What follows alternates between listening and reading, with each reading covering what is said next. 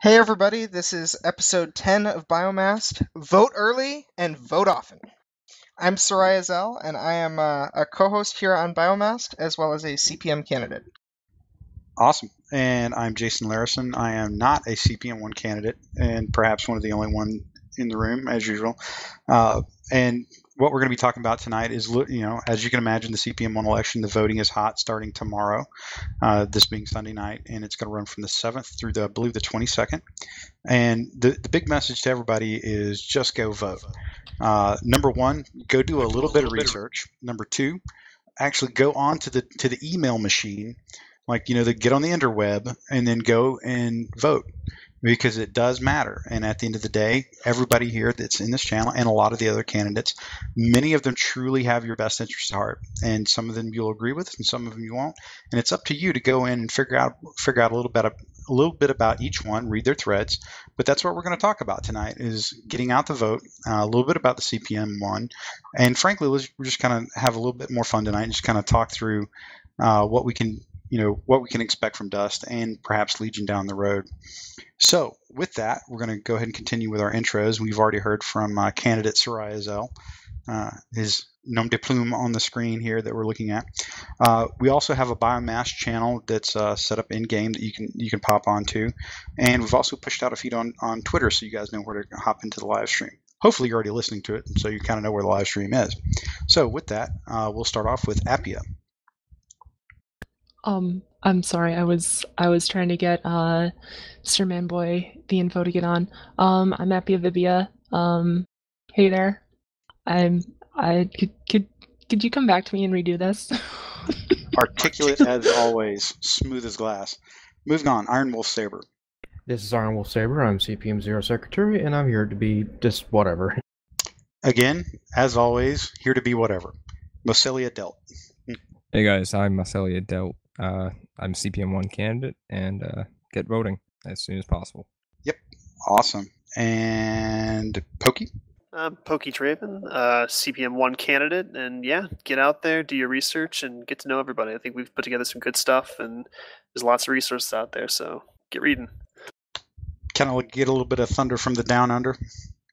Hey, I'm the Black Jackal, aka the Thunder from Down Under. Yeah, and I'm a CPM1 candidate. And as everyone else has iterated above, make sure you get out there and vote. Make sure you vote for the candidate you want as number one. Otherwise, they may not be in the running to get number two vote. Sounds good. And Zatara.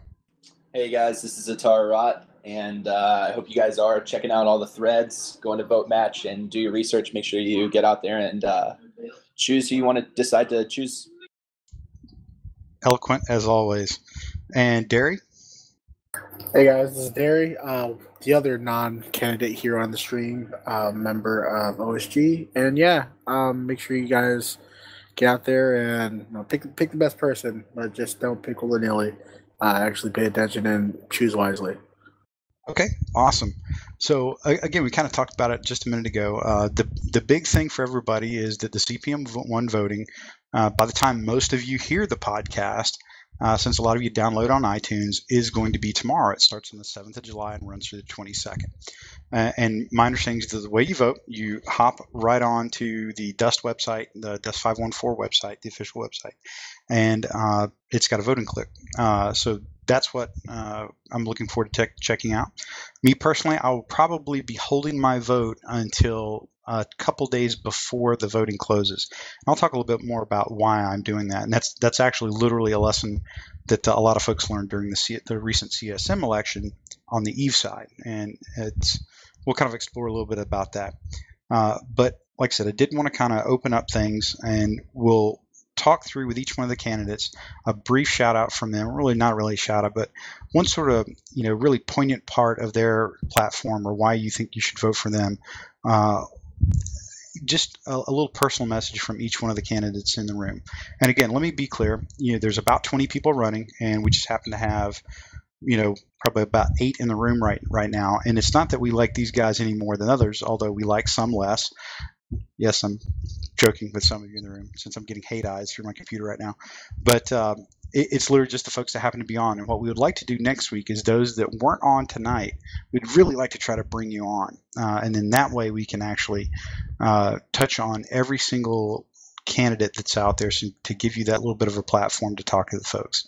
So with that, what we're going to do is we'll start kind of going down the line, and literally all the candidates get about 90 seconds, and I will be clocking them, where they can just literally kind of soapbox for just a minute and tell everybody why they should go vote for them number one on the ballot.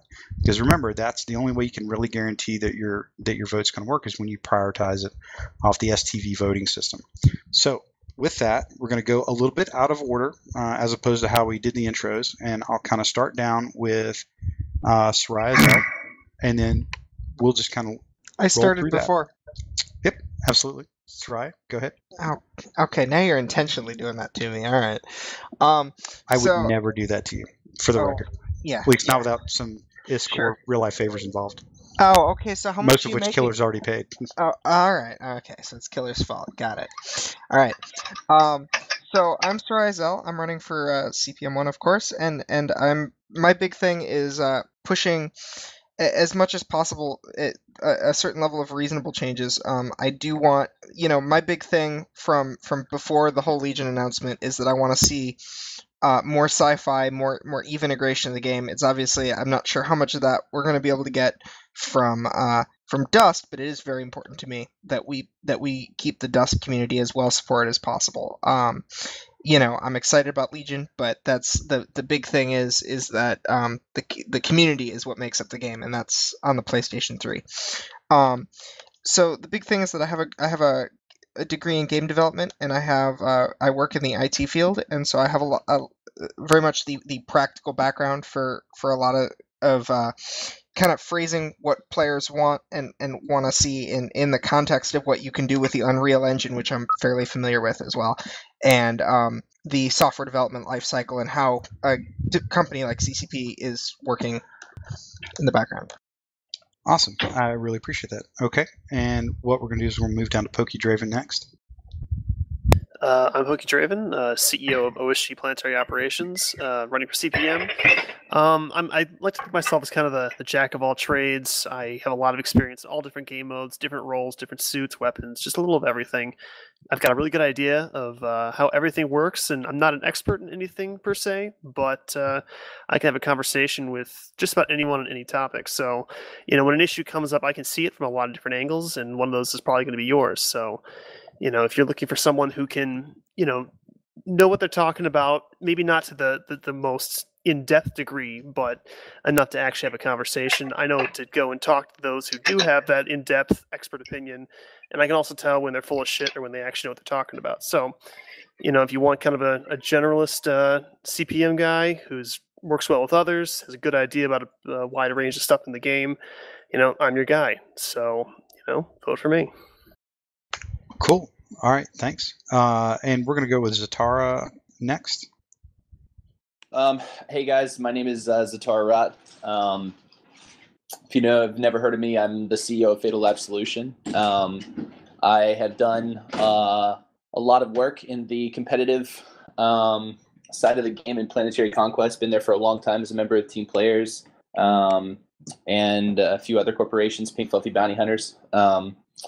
I am running for CPM to make sure that the competitive side of the community is represented well. I know for personal experience that balancing the game, beginning at the top, is important, and that this trickles down when we balance for standard versus proto gear. I'm going to be an advocate for the entire community. However, I will make sure and continue to make sure that I gather feedback from across the spectrum and try vehemently to make sure that the issues that the community wants brought forward are brought forward. Cool. All right. Jackal, you're up, brother. Okay, I'm the Black Jackal, and I am running for CPM to make Dust, aka Dust 514 or Legion, depending on which way CCP falls, to be a top game even without the EVE support. I want Dust to be a game I can proudly say, hey, I play Dust because it's a good game. It may never be the MMO that we want it to be, It would be great if it would be. It may never be there though. But I want to make it equal to any other game in shoot them in the face content. I want to be able to shoot with the best of them. My focus is on community tools and development tools, non-numerical balances. So I want new maps rather than number tweaks, stuff like that. And as most people who know my posts on the forum, if you haven't seen them, go check them out. I dream big, but I know my feet are still planted firmly on the ground. So I know what I can achieve. I know how much I can push, but I always have that big picture, that big ideal in mind. So I'm always striving to reach that. Awesome. And Delt. Hey, I'm Mosselia Delt, Director of Military Sends Shoes. And I won't promise you the impossible. I'm a realist and promise you this. I will, to the best of my abilities, act as the community's voice to CCP and CCP's voice to the community when needed. I understand the time needed to do this, and I have that time. I'm a player just like the rest of you, and I want the best for this game and the community. I have worked before with NDAs, and I have worked as a tester on a released game for Turbine. Good deal. All right, Iron Wolf Saber. This is Wolf Saber. I'm a CPM1 candidate, and I'm basically wanting to continue the progress and efforts of CPM 0 and making sure that CPM becomes a legitimate organization for the community to use to communicate their concerns to CCP, as well as to ensure that CPM can continue to provide the advocacy that CCP needs for its development of the either Dust or Legion, so that there shouldn't be any more bad decisions being made in the dark, well in public, and there should be much more communication from CCP to the community directly. Good deal. And Appia? Alright, Appia Vibbia for CPM1.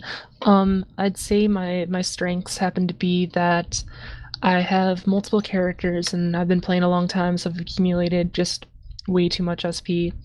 That means I have the ability to specialize into every single role in the game. I'm familiar with every suit and every weapon and every module, every vehicle. I've used everything myself in planetary conquest battles, from being an HMG to forge gun to sniper to shotgun scout to just your standard assault, support logi, slayer logi. If you're looking for somebody that knows the game backward and forth, that's me. I'm also meticulous with data collection. I make charts and graphs for myself and I share them with other people. And really would like people to check out Vote Match and Bam Havoc's latest YouTube video for more details. Okay, good deal. And we do have somebody new that's joining us to the somebody new joining us here on the show. We've got a gentleman by the name of SirManBoy that we're going to let do an intro, and then he'll get a second to soapbox. So if you don't mind, can you go ahead and give us a quick intro, let everybody know who you are? Sure, Jason. This is SirManBoy, director of Molon Labe. I've been with the Corp for over a year. Prior to Molon Labe, I was a director at Planetary Response Organization. And I'm excited to be here. Thanks for having me on. I've been enjoying the show, listening to some episodes now the last few weeks. And of course, it's one of those things that helps me fill or I should say, scratch my itch for dust. But anyway, yeah, I'm here, and I'm excited about this race. I think I got in a bit late because I'm sort of learning the dust politics side of all of this. But I love the game. I love the community. I especially love my corp. Made some really great friends and established some awesome relationships thanks to this game, and prior to this game, thanks to Mag. So, yeah, I'm glad to be here. Cool. That's great. And what we'd like to do, since this is your first time on the show, sure. Normally what we do is when a candidate comes on, we pitch them a couple questions and just kind of let them go for a few minutes, kind of talk a little bit more about what they're looking for out of their time in the CPM or why people should vote for them. And at least for me, more like, why are you running? Like, why are you choosing to run? So if you don't mind, what I'd like to do is like literally just start off with that. Can you tell us a little bit about yourself personally and why you are personally running for the CPM? Sure. I am a school teacher by profession. I'm a high school social studies teacher in Fort Myers, Florida. I teach AP macroeconomics and global studies. The reason why I want to be in the CPM is because I absolutely have fallen in love with this game. It's not perfect, but I think the potential is it's without borders. I mean, this is a game. While it hasn't lived up to all its expectations, it's attached to the Eve universe. I think the Eve universe is incredibly fascinating. I think if this game becomes the FPS version of Eve, it's going to knock everybody's socks off. And while it's not there yet, I think the potential will be there down the road. If not in this iteration of the game, which is Dust 514, then certainly in Legion. The kinds of things that I care about most in this game are community. I love my community in Mullen Lobby. I loved my prior community in the form of Planetary Response Organization. When I was in MAG, I loved the Professionals, which was the corp I was with in that game. And my focus is on community building, looking out for the little guy, looking out for these large corps of average players, like your subreddits, your faction warfare armies, your Molon lobbies, your corps that are out there truly trying to build these communities, trying to make this game very inclusive. And I want to see those kinds of corps rewarded in this game through the game mechanics, through game modes, so that they can be, enfranchised. And I think currently they are not in the current form of the game. I think large corps of average players are disenfranchised. Size is not a component in this game that pays many dividends, and I'd like to see that change because I think those kinds of corps are the ones that are the backbone of this community and that are going to grow this community and make this game better and make this game ultimately a success at some point. That's a pretty interesting take. I really like where you're coming from this. Essentially putting the community first. One of the things a lot of folks have often wondered about the CPM is like, what is the role of the CPM? And I think you've started to kind of segue into that really nicely. So I'd kind of like to tee that up with you is from what you've seen of the CPM 0 and then what you would expect your role to be in the CPM 1, what do you think is the value add of the CPM based on the current state of Dust and the uncertainty with Legion since that is not actually a greenlit game yet? Well, I think the value of the CPM is to basically have your ear in both directions. It's to interact with developers. It's to interact with the community. It's to bridge that gap in many ways to make sure that the community's wishes are being heard. To try to to what extent you can through the non-disclosure agreement allow the community to understand what the devs are working on. I think that's a big part of it. With Legion coming up, I still want to see Dust reach whatever potential it can in its current form. I know that's going to be limited in this sort of Ratati age of Dust. He's doing a fantastic job, by the way, but I think he's sort of laid down the law, so to speak, about where this game is and what we can hope to see from it going forward. That doesn't mean it can't get better. That doesn't mean that there can't be some realistic and positive changes that can make the game better for the average player. And again, that's my focus. I'm really sort of the person who wants to step up and speak for the average player, to speak for the corps that are really trying to build this community up.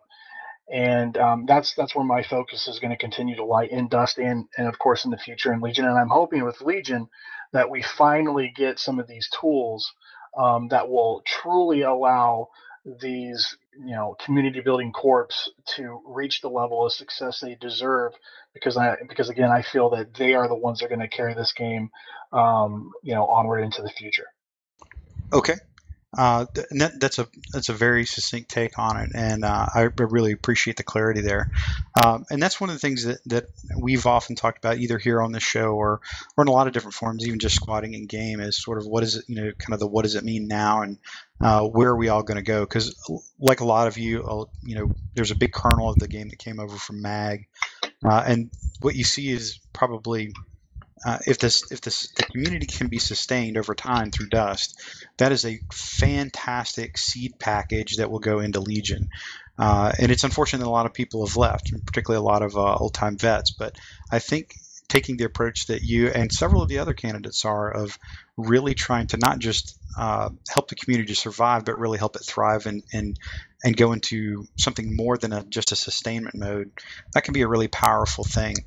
So now, in terms of a little bit of specifics about what you might like to see in Dust, what are one or two kind of things that you really, really would like to see in one of the upcoming hotfix sets that Rattati's putting out? Like, say you had direct input on, Hotfix Charlie or Hotfix Delta. What are just a couple things that you really, really think should be moved to the top of the list? And if you could give me one thing, if you were allowed to work on one thing with the Legion team on Legion devs, like what's one facet or one aspect of Legion that you would really, really like to sink your teeth into? Sure. Yeah. Thanks for that question, Jason. I think with Dust in its current form, I think some of the realistic and positive changes that you could try to enact is to, one, try to limit or in some way mitigate this wealth gap that we currently have in the game. I think if you could up ISK payouts, if you could up LP payouts, if you could also, I think one of my favorite proposals out right now is Kajihoshi's medium frame proposal. If you could up ISK payouts, make basic and medium frame suits more viable, especially in the medium frames, basic and advanced suits, especially with regard to medium frames, more viable.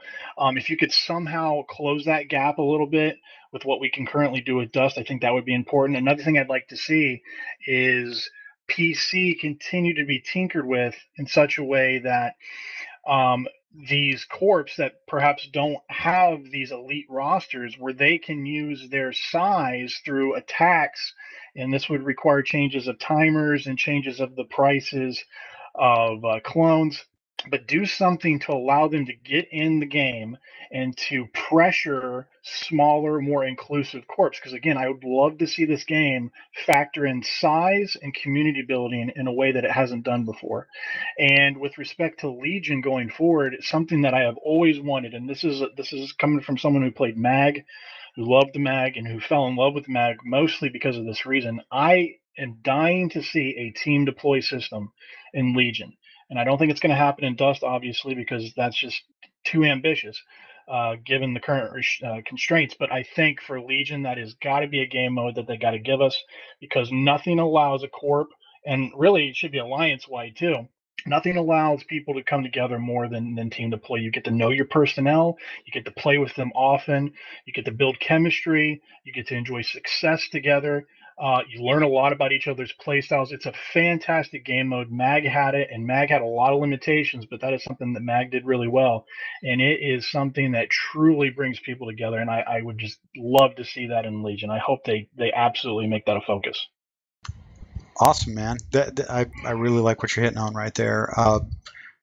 You bring up a lot of really good points right there, and I think you've got some guys in the room that could probably riff on that with you in terms of how you can balance things with the suits back and forth. And maybe we can get into that a little bit later in the game.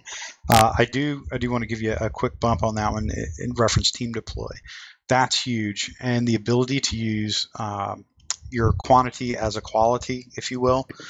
Since mass, that is actually something that you should be able to use, and that's one of the beefs that a lot of the smaller corps, or as you said, like larger corps with probably a more distributed skill base have, is that when you effectively can have 20 dudes that can control large chunks of the map, that's a that's a tough thing for them to overcome. You don't have a mechanic like an Eve where you can blot out the sky with frigates or something like that. Yeah. So I really like what you're saying. I think that's pretty awesome. And I think I've got one more question for you, Sure. just to kind of tee up. When you leave, let's assume you get elected here. So like fast forward a year in the future, when you leave the CPM, what do you want people to say about you as a CPM member when you're leaving? The only thing I want them to say about me is what I was able to accomplish. I want my legacy not to be about my personality, not to be about how it made me maybe a more notorious member of the community or anything like that. I want them to concentrate on what it is I was able to produce. And I want them, if they do say anything about me, to say that this is somebody who clearly has a passion for the game, who gave it his all, and hopefully the results of his efforts were positive and brought some good things to the game. Or at the very least, he was a part of a CPM that was able to bring some great things to the game. So that's the kind of thing I want them to say about me. I don't want my personality to be known. I don't want people to throw my name around, as like somebody who was a crazy form warrior, or who has these really super strong opinions and tries to bully people in conversations and get his way that way. I just want people to say, hey, that's SirManBoy. He was a part of a really successful CPM that got a lot of great things done for the game, and that would be the best thing that people could say about me, I think, if I were to serve. Cool. All right, now I've got to ask, because we occasionally do this with everybody that comes in the show. Can you tell me a little bit about where the SirManBoy came from? Because I was a little intimidated when I first heard that. It's really not that great of a story, to be honest with you. When I got my PlayStation 3 back in, 2007 or 2008, whatever it was, I was totally new to online gaming, and I never had a gamer tag before. And everything that was coming to my mind at the time when I was trying to put the name together, just didn't sound interesting to me. So I just thought, okay, well, what could I make my name that would just make me laugh and would make other people laugh if they saw it? And that's really all there is to the name. It's essentially 3 words, back to back to back, that all virtually mean the same thing. SirManBoy. They're all 3-letter words, and it just sounds ridiculous when you put it together. So that's pretty much all there is to it. I get that question a lot. People, have their ideas about where my name may have came from, but that's really all there is to it. It was a name that struck me as being kind of hilarious, and it made me laugh out loud at the time, and I went with it. Okay, I'm pretty sure I could bring Hinox in here and he could have some fun with that, but we'll save that for another show. Yeah, he would have some fun with it. In fact, he probably has too much fun already. So fair enough. All right, I really appreciate the impromptu candidate interview right there. But what we found is it's a really good way to lead off when you have a new guy coming in, to actually kind of let the audience know a little bit about him. That way, you can it gives them context when you guys are jamming back and forth later in the show. Real quick, I'm sorry. Go ahead, please. I was just going to, if we're going to continue, that's fine. But I just wanted to say, again, thank you for having me on. And I want to thank all the other candidates for also allowing me to come on tonight and sort of fill some space. It's been fun interacting with you guys on the Skype channels and in other areas. I don't know a lot of you really well yet, but so far so good. I've really enjoyed my interactions with you via text chat at this point. So just wanted to say that. But go ahead, Jaysyn. Sorry about interrupting. Yeah, no problem, brother. Real quick, Iron Wolf Saber, I think we skipped over you before we hit SirManBoy. If you want to go ahead and give your last minute pitch. You already got me. Oh, okay. Awesome. Soraya had me totally bamboozled that we hosed you and skipped right over you. Sorry about that. Oh, actually, Soraya, you did actually get a question on the Skype channel. Did you see that? I did see that. So let's go ahead and ask it. By all means, feel free. Waffles or pancakes? Waffles. Word. Okay. All right, Hinox, your question has been served. See, that's customer feedback right there. The listener pipes up. We immediately ask the question to the targeted person. Answer is forthcoming, and there we go. It's a beautiful thing. It's like a circle of life little thing there.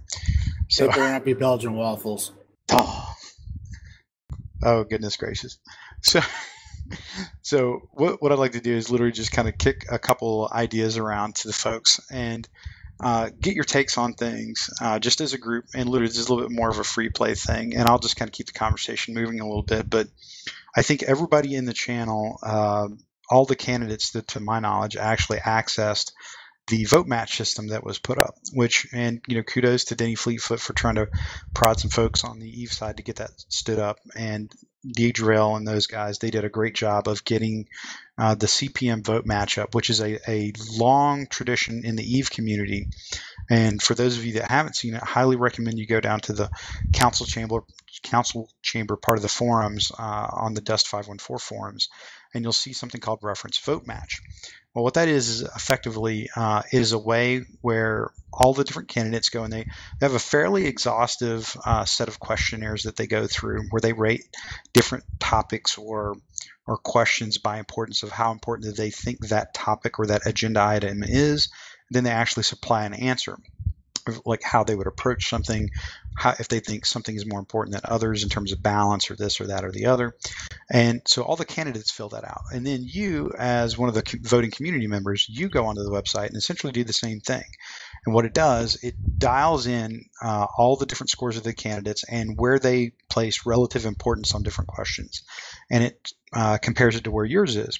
And then it gives you essentially a rank order of, in terms of percentile, like 99 percentile down to 0, of how closely different candidates at least have answered the questions, how closely they answered them to you. It's a really useful little tool. And one of the things that you can also do that a lot of people don't know is when it shows you the final score and all 19 or 20 candidates that filled it out, you can hover over the different answers, and it kind of gives you like a color coded of sort of like how hot or cold they are compared to you and your answers. But when you hover over all the little colored blocks, it actually gives you a text block, sort of the essay format of how every candidate answered those questions. I would also like to give out a quick shout out to Aon Amadi, who's not on with us tonight. He's a CPM1 candidate. Really, really stand-up dude. He actually produced a neat little pie chart that showed how the different candidates, not by name, but like as a group, what their variances were. And you could really see. Really interesting. It was. You could really see where certain questions, the vast majority of the candidates were really dialed into. Then you had some other ones where you had one like almost like a binary, like a black and white answer, with very few sort of out of tolerance answers. And occasionally, I think there was like 2 or 3 of them where the answers were truly distributed almost equally across the pie chart. So again, it's a really interesting tool. It does not substitute for you as a player going on and checking out all the different forums, or perhaps asking people for recommendations, or maybe, dare I say, just finding these guys and squatting up with them or shooting them a note and talking to them, which I highly recommend. So what I want to do is just kind of open it up and just ask the candidates, what did you guys think about the vote match system? Did it surprise you? Do you think it's useful? And is it something that you want to see carried on throughout subsequent CPM1 elections? And I'll kind of open the floor up to that. Personally, I loved it. I went on there, I did my thing, like as soon as Daedra, or what his name, gave me the mail and the password to get in.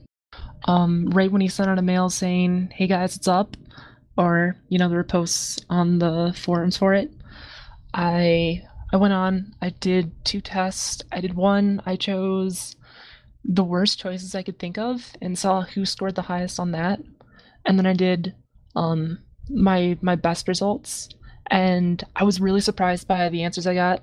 There's a lot of people that come off as really charismatic, some people that have come off as the opposite, and it was really nice to see the difference there, and then seeing people write stuff out. I really hope it's continued for the next CPM.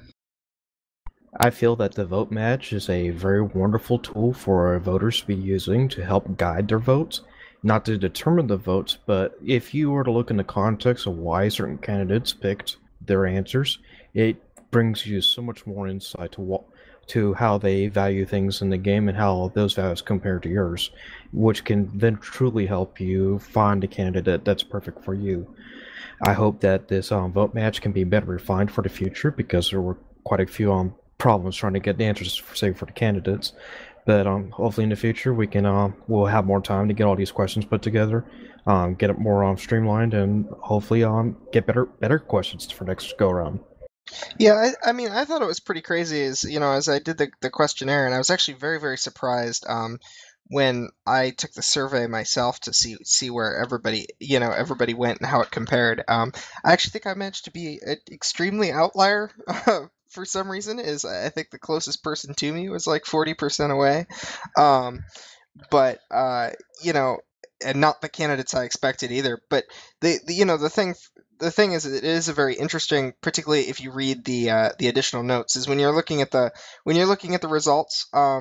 if you hover over a particular box that in the grid that aligns with a particular person's response to a particular question, they have the ability to add comments, and I think the biggest thing is to see what they had to say about the topic, more than just the actual vote itself. But the really interesting thing to me is that, you know, we've had all these campaign threads, and there's all these different people that go ask questions, and there's some people like Jaysyn especially who ask, you know, consistent questions of every candidate. But, you know, a lot of times, you know, different candidates get different attention or different activity or different people asking them questions. Whereas the vote match, you get the exact same questions asked to every candidate, and so you can see how they all react differently to the exact same situation. Well, it's also interesting for me because going through a lot of the questions, they're multiple choice questions when we do our fill out our form, and on a lot of the questions, I was not really satisfied with any of the answers. So again, I'd stress to people, make sure you read the description, or the explanation that people write up, because I mean, at least for me personally, I would give an answer, but I kind of needed to validate it a little bit and say, well, this is the closest to how I feel, but you know, check out what I'm actually saying, because when someone asks a question in your thread on like a CPM form, you kind of have a chance to put it in your own words. Where with a multiple choice question, you're forced to pick, you know, one of 4, 5, 6 answers, and that may not be exactly how they feel. So I do encourage people, go to the vote match. It's a really cool tool, but make sure you really read into what people actually said about their answers, and don't set that as your only means to, you know, pick your candidates. I'd go through, read their threads, you know, listen to podcasts, you know, on Biomassed or other podcasts people have appeared on,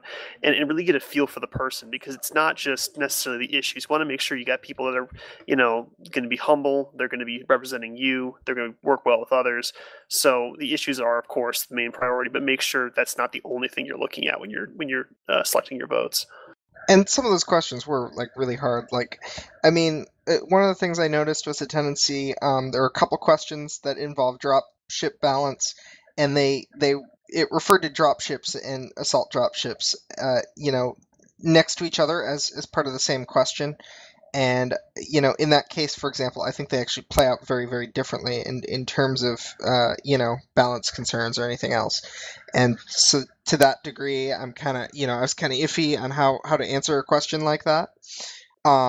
There was one question, in fact, that was revised very quickly into it, where there simply wasn't a good option on the original format of the question, and at all. And sometimes it was really a stretch to try and shoehorn, you know, your feelings on the game. You know, and credit given to the people who assembled the questions and stuff, but you know, the person who did do the final vetting is not actually a Dust player. But I think it was an excellent job for that, taking that into account. Yeah, I mean, you can go ahead. Go ahead. No. Yeah, I had a quick question, because I actually helped out with some of the initial screening of the questions. I've helped Deidre out with that a little bit, and let me be very clear. I posted up on the forums a couple of times about it, talked to some folks about it, and I had voiced a concern that a CPM1 candidate, Denny Fleetfoot, i.e. Caval Longstride, was involved in the picking of the questions. Now, let me be clear. It was not so much that I was poking at Denny, telling people that I didn't trust his ability to be fair. My concern was more along the lines of, I didn't think any CPM1 candidate should be involved in selecting those questions, mostly to keep everything totally above board, and to provide the trolls as little food as possible during the election or post the election. You know, and the other thing is because, and Soraya's right, the folks that actually run the vote match site, not one of them play Dust. Well, I take that back. I think one of them does, but Deidre, the lead, does not. So it was kind of interesting going through that, and they ultimately are the ones that pick the questions. Now, I provided feedback on which questions I thought were relevant or which ones were probably legit. So one of the things I was kind of interested to hear from the candidates, do you feel that the slate of questions were, for the most part, relevant to you as CPM1 candidates? And maybe more to the point, if you weren't running, would they be relevant to you as a player to learn more about the actual candidates? Yeah, I was going to bring that up with what I was going to say about the vote match site. I think it's a good start for it for the CPM, but I think they need to include a bit larger variety of questions in there for the survey. And the other thing is, I think it's a great resource for a lot of the candidates that aren't so vocal, so people can actually get to see what they're about, at least in a small part. I have to echo that sentiment.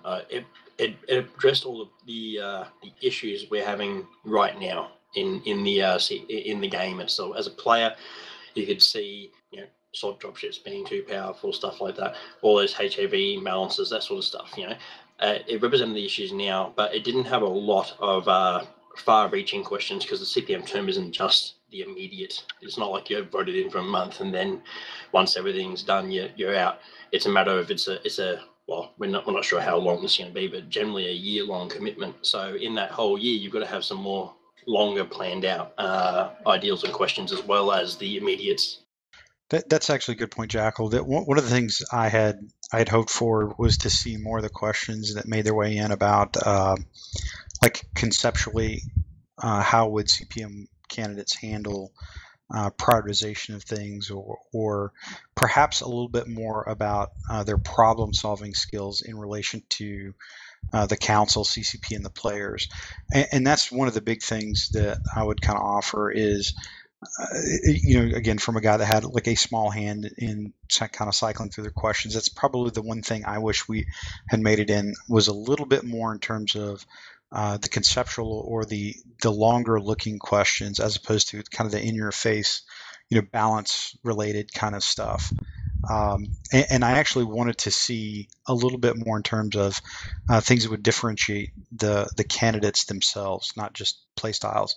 The ones I thought were actually some of the better questions were the ones where it talked a little about, or at least asked you guys, the candidates, about your specific play experiences, so people could understand where you're coming from, how often you played, what your general experience was. And that actually helps me a lot, because the reality is, even though I make a very pointed effort to go out and find most of you guys, and I think I've at least squatted with I would say 14 of the 20 candidates, current candidates, I've at least squatted with you or spoken to you in comms. I think it's right at about 14. That took a fairly considerable amount of effort to go out and find folks to do that. It's just time zone mechanics or what have you. So I was really keenly interested in seeing more of the how do you differentiate the candidates and sort of give me context to the candidates. Would that have been helpful? I'm just curious. What do you guys think? Well, the vote match site did a lot to differentiate candidates. It does, because it gives an almost black or white view of the different things. Someone might prioritize something else over another person. Doesn't mean they both don't want it, but it gives you that variance that I may prioritize community tools over social aspects or over other things like that. That's the way it works. It just didn't do it so much in the long term as you would expect. Yeah, I think you're real spot on with the idea that we need more questions that were kind of further reaching and more of a, what are you thinking in the medium to long term? I think that's really spot on. I actually took quite a bit of time to write some questions that were admittedly more focused on recent balance and whatnot, and I made a real effort to kind of have questions for every role and aspect of the game, and I was kind of disappointed to see that 80% of those didn't really make it in. I felt that the questionnaire kind of not avoided, but missed on a lot of aspects of the game. I think a lot of players would care about that. I personally would have liked to know what other people thought, so a bit of a disappointment there. But again, this is the first run of this for Dust, so I can understand there's some hiccups. Fair enough. Anybody else? I found it to be an interesting tool. I think it speaks to the level of dedication and creativity in this community that things like that even exist, and that players are, bringing things like that forward. It's my understanding that I believe this person is more Eve oriented. Oh, by far, yeah. She yeah. doesn't play. Yeah, Deidre doesn't even play Dust. Yeah. Sure. But I think that just the fact that there are people like that in the Eve community and in the Dust community that put together these spreadsheets and these graphs and these amazing in-depth proposals, I think that's one of the greatest things I love about this community. And again, that's just another extension of that. The only thing that I fear with something like Vote Match, and I think it's an excellent tool, I think it should be a supplement for every voter who's trying to make their decision, is that I hope voters don't reduce us to a match number, and then base their entire decision on that. I hope that they are digging deeper, that they are trying to find, what makes each of us tick, what our real focus is, and that they are reading the forums, and that they are getting to know us through, media like this, like Biomassed, and other ways too. So that's my only fear, is that perhaps there are going to be some voters out there who, and I've seen it happen in real life on websites that are similar, for actual politics and for voting, certainly local voting and state voting, where people will look at it 30 minutes before they go to the voting booth, and they'll be like, oh, well, it looks like I agree with this guy the most. So I hope that's not what's happening, and I hope, I do have confidence in our community, and that they are sophisticated enough to make a decision that goes beyond a match number. But there might be some people out there who do not. That's a fair point. Like I kind of mentioned up front, is the vote match is a great tool. It is a really nifty way of getting a snapshot of a lot of different things from candidates, but in no way is it a real substitute to actually checking out the candidates yourself. Read their posts. I mean, some of the folks actually have put a considerable amount of effort. I think Jackal has what's equivalent to maybe a multi-volume novel already on the forums now. But what you can do is you can really get an insight on how articulate somebody is, how they think, and you can learn a little bit about them based on how they write. And I can tell you, if you really want to get to know somebody, go squad with them. Go send them a note. Say, hey, look, I'd really like to get to know you better if you're going to be a player representative, that I could vote for. To my knowledge, and again, aside from people kind of deflecting off of obvious trolls, I know of very few instances where players have been stiff-armed by any of the CPM1 candidates, and that's just my personal take on it. So I think that SirManBoy kind of hit it right. The community is actually a lot smarter than people think. Can be quite prickly and fairly toxic on occasion, but that's usually because they're very emotionally invested in the game and the community, and they do want the best for the game. So when you start seeing some of the trolling that goes on, it's not just that people don't have anything better to do. It's literally because they are emotionally invested in the game, and quite a few of them are a little bit bitter about how things have arrived at this point, which, by the way, very understandable. But that doesn't mean that you shouldn't move forward in a very positive manner. And one of the things I would like to kind of take a quick shout out for all of the candidates, by and large, every one of them has had a very positive tone to why they want to be on the CPM. And I really want to let you guys know I appreciate that. With very few exceptions, I truly believe that most of the candidates are 100% in it for the community and the game, and not necessarily just themselves. I think there's a few outliers there, but by and large, it's a really good group running. So what I'd kind of like to do is kind of open it up literally to a little bit of anything you guys want to talk about. There's a few things going on that's happening with, Rattati's kind of on a posting thread here right now, or posting rant right now, but there's a lot of things going on that people are kind of curious about. We talked a lot about Hotfix Bravo and Hotfix Alpha and things like that, but one of the things I kind of wanted a quick round the horn on from all you guys was, should they release Hotfix Charlie before you guys are installed, or should they simply accrue data and then use Hotfix Charlie as sort of the first sort of ice-breaking project for you to work with the CCP team on? And I'd like to kind of open that up. And what do you guys think? I'm going to bar myself from answering this question because I know the answer to it. There's no right or wrong answer in this particular case, I don't think. I think they should release it beforehand, because then you start fresh on the next hotfix with the new CPM, compared to gathering data, making your conclusions already, and probably already consulting with the CPM itself as it stands, and then you've got someone else dipping their hand in. Whereas if you separate them and make it so Charlie's released right before the new CPM takes office or something along those lines, then maybe you've got grounds for the CPM 1 to start working from the ground up on Hotfix Delta or whatever you do. Yeah, I totally agree. I think if it's ready to go, or if it will be ready to go, don't make the players wait for it. I mean, there's really no point. If they're going to get the update, then give them the update. They shouldn't have to wait simply because we're waiting for the logistics of pushing elections through and getting people oriented and whatnot. If it's good to go, then let's move forward, and we'll work on Delta. Yeah, I have to completely agree with both Pokey and Jackal on that one. I mean, why hold up on the community for a hotfix like that? Good deal. Well, if you're all going to feel that way, then I feel that by the time we all get, by the time CP1 gets seated, we might be looking at Hotfix Charlie being the first one to get to touch. Well, not Charlie, Foxtrot. Huh. That's interesting. I mean, bear in mind, so they're going to have the election, and then they have to figure out who wins, and then they have to talk to all those people ahead of time, and then there's all the legal paperwork and the almighty non-disclosure agreement signing of doom, and like probably half a dozen other things, and then there's the because you have to then get everyone into the correct channels and start the whole transition period with the CPM 0 people talking to the CPM 1 people about stuff that's going on, and it's probably a pretty long process. So Fair enough. By the way, all you CPM1 candidates, get a Twitter, Facebook, and a couple other accounts. Well, if you're not on Skype, then I'm definitely one of those too. That should be a fair statement. And I think most folk, well, if you're all on here, you're definitely all on Skype, I can tell you that.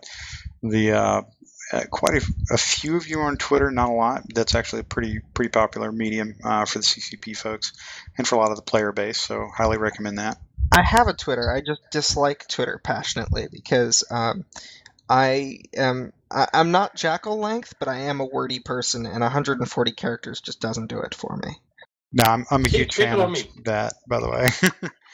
Anything that I can do to constrain and make your life difficult, Soraya, I'm an immensely a fan of. That's it. My word of my habit of making walls of text seems to be getting me some.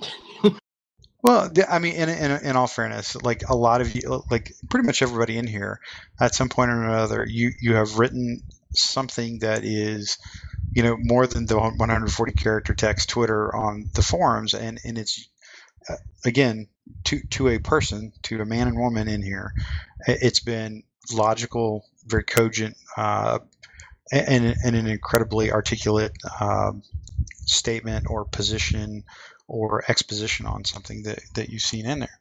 So I don't think that's necessarily a bad thing. No, it's the wall of text thing is a playful jest. I actually think Jackal has some of the best written communication skills I've seen in terms of just explaining things that other people just aren't really conveying well. Nope, that's fair. So curious. We're kind of moving on to a couple of the more specific topics that they kicked around. Or at least one of the things I've been seeing in terms for Hotfix Charlie. Well, there's a continued discussion about messing around with different light weapons and things like that. There's sort of running into this long list of very small things. And I think a lot of the big pain points, Rattati's already eaten off the Hotfix Alpha and the Hotfix Bravo piece. What do you guys think are the most critical pain points that need to be addressed, or the most critical broken points that need to be addressed in Hotfix Charlie? FACWAR needs better rewards, period. I gotta say, maybe assault suit's getting them a bit of a buff. The assault suit needs to be looked at quite a bit. All right, not just a bit. Assault suits need yes, a lot of love. I think in general, I think in general, a lot of suits and roles are currently irrelevant, and they need to be made irrelevant because nothing should be not worth using. It should all But- have a purpose.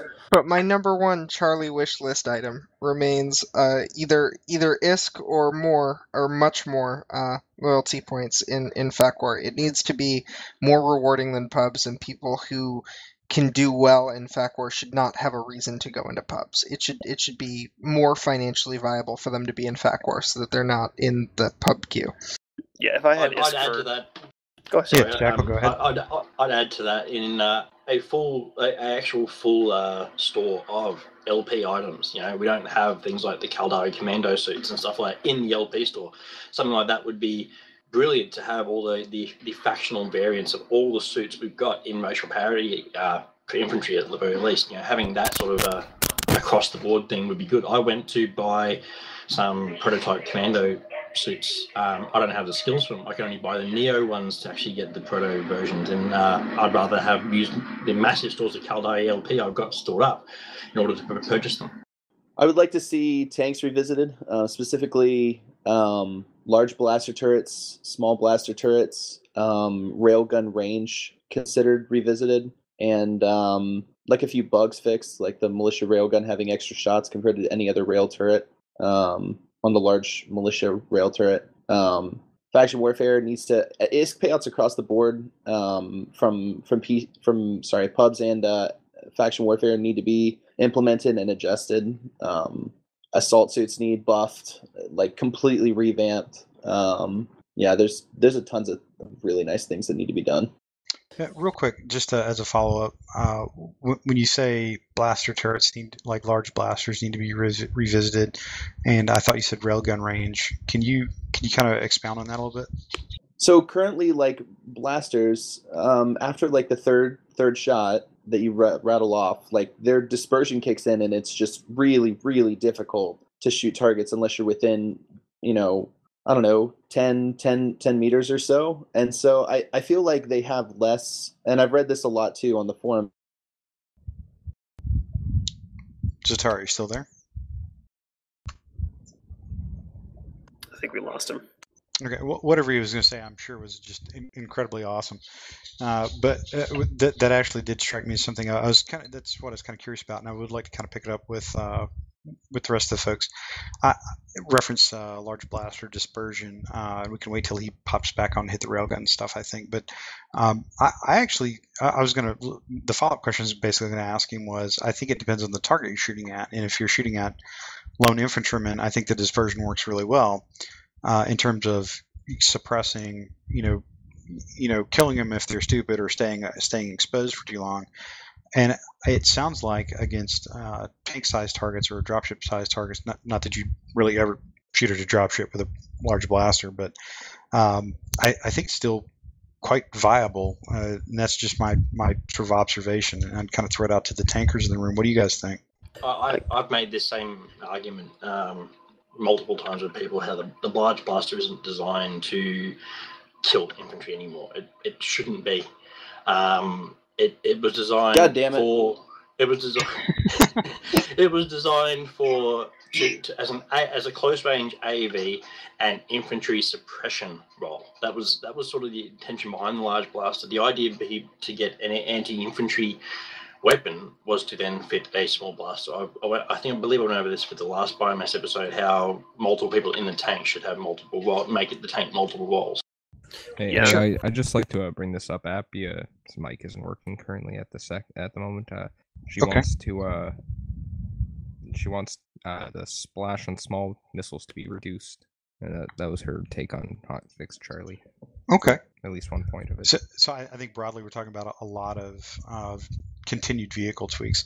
Zatara, just so you're tracking, before you abruptly went up to go get a Coke or whatever it is you do, we were kind of talking about sort of the follow-up I had for you for large blasters and rail range. The large blasters, I think you just came in on the end of it. And really the question I wanted to ask you directly was, when you say that, are you saying in general, or do you mean against and he's gone again. Okay, this is what happens when you have 13-year-olds on. Okay.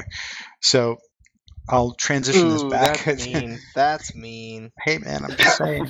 We already figured out that Delt is the youngest one in the party, so Well, It's if I may on this, I think it's actually a pretty good philosophy, roughly, to say that large turrets are meant to kill large things and small turrets are meant to kill small things. So, the fact that large blasters are less effective against killing God damn infantry it. is not a bad thing. It should be possible, but it shouldn't be very easy to do. It's much like trying to kill infantry with a large railgun. It's not particularly easy to do, but it's much easier with a small railgun. So, granted, some additional tweaks are probably necessary, but I think in general the concept is pretty solid. I missed everything. Zatara, just talk fast because you're going to DC again at some point. I don't even know what. Did we catch anything Okay. of what I was saying? Yep. Where here are we it is. at? Okay, here we go. All right. Large blasters. What's good and bad? Go.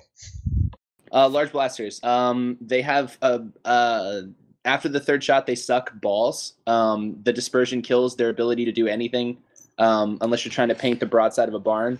We need CCP to give them some limited effectiveness versus infantry, and the fact that their range is just worse than HMG is absolutely unacceptable. The dispersion after the third shot is bad. The small blasters are supposed to be good against infantry, and they're not. They're terrible. They feel powerful, but they suck balls. Are you still there? Yes. Yep. Okay. And basically, just so you're tracking, what we all said was we think it should suck balls against infantry, but not against vehicles. So are you telling me that you think it still sucks against vehicles? You know what? Like I just don't know what the purpose of the I don't know, man. I think that CCP needs to come together with an idea of exactly what the purpose of the blaster is, because they did actually. They said it's for a close range anti-vehicle and infantry suppression. Do you feel like literally words of the mouth? Do you feel like it's balanced enough to give it an advantage versus the other two large blaster types in terms of DPS? In terms of DPS, yes. In terms of alpha damage, no. Can you elaborate? Because you're a tanker, I'm not, right? I'm just the guy listening to all the feedback. Well, in general, when you come up against for example, a rail tank in close quarters against a blast tank, if you haven't got your railgun preset at their angle, already ready to go in facing them, they can pretty much take you out fairly quickly at close range. Fair enough, the range might need a bit of a tweak. The dispersion over range might need a bit of a tweak so they can get their optimal, which I believe is supposed to be around 60 meters. They're like their full range is like 100 and something meters, but their optimal is supposed to be about 60. And yeah, they can be quite dispersive at that level. So a little bit of a tweak there, but not so much that they become super effective against infantry again. I agree with you. I don't think they need to be extremely good against infantry. When I say dispersion, the dispersion is, I mean, it does get a bit much, like, don't get me wrong, but the larger problem with dispersion is with the small blaster turrets, because they are absolutely worthless. They're terrible. I actually agree on the small blaster. That's fair. It's so frustrating. And it's so frustrating. And add to the fact that the reticle I don't know if it still does, because I haven't used small blaster for a little while, but the reticle disappears when you're actually firing them. It doesn't disappear anymore. It doesn't disappear anymore. I think the way to fix the small blaster, if they kept the dispersion, is to just up the damage a bit. I mean, I use them on Incubus, and if I had just a little bit more damage, I think it'd be a lot more effective. I basically took the tag. I mean, because I'm at heart, I'm a pretty simple guy. In terms of how do you solve these problems? It's very similar to what I take in like real life or at work. Is like, what's the simplest solution that I can come up with? And to me, it sounds like we all generally want the small blaster turret to be, one of the premier anti-infantry tools. I think. I would recommend then that you basically just clone the stats off of the like tier HMG, and then drop that on the turret. And that was actually my the way I kind of approached it, because to me there's still few things in straight up infantry on infantry combat that is more effective than an HMG by design. So. And conceptually it sounds about right that you'd have like an HMG mounted on a vehicle, and that's about the same size weapon that you'd have a heavy, like a specially built drop suit, to carry something that that beefed up. So again, that was my idea, but I'm totally with you on that. Small blasters definitely need a rework. And I think the range debuff on the large railgun turrets was just an over nerf. I think they need to revisit that and maybe come to a middle ground. Maybe the previous range was too much, but right now I feel like it might be constricting what the rail turret might be better served as doing, which is kind of like tank sniping.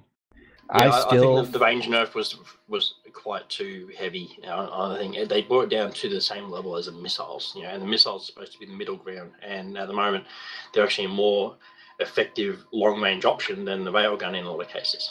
Well, the thing I'm- is that the changes that they made to the railgun in Bravo were what they probably should have originally done instead of the range nerf. I think that with Was the the range new... nerf in Bravo? No, that was prior.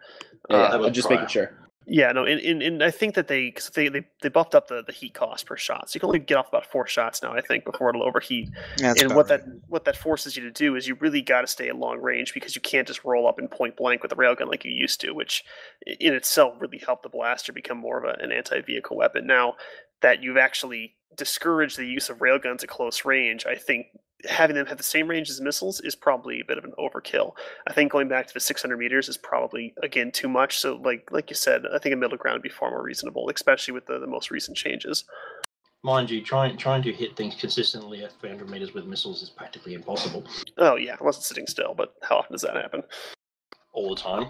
I'm gonna Well, have to okay, disagree. how often does that happen against people who actually know what they're doing? I'm a prolific missile tank guy. My missiles were the first things I maxed out on my tank, and aside from being practically worthless against infantry in a lot of cases, unless you happen to get a direct hit, and being awesome against armor tanks when you catch them by surprise. That's the only time you really get a chance to sort of show off what missiles can actually do. When it comes to anti-shield tanks and stuff like that, they are the worst turret if you're taking on hardened gun logies and stuff like that.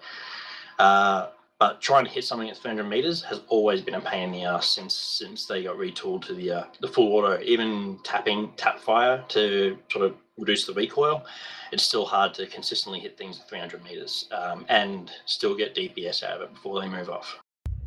Okay, fair enough. Hey, Iron Wolf, I think you were trying to get in, right, brother? Yeah, I was going to have to disagree with the railgun range nerf because, first off, I've still seen railguns being shot from a out of radar distance, which is still a massive problem for any vehicle pilot, is getting hit by something you cannot see.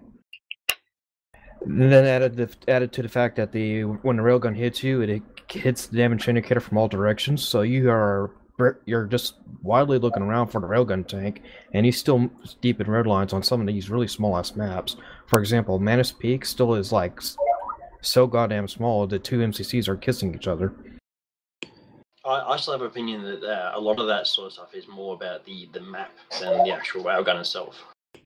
It tends to be more in PC. The maps are much larger, and he's gone again. Yeah, he's gone again. Oh boy.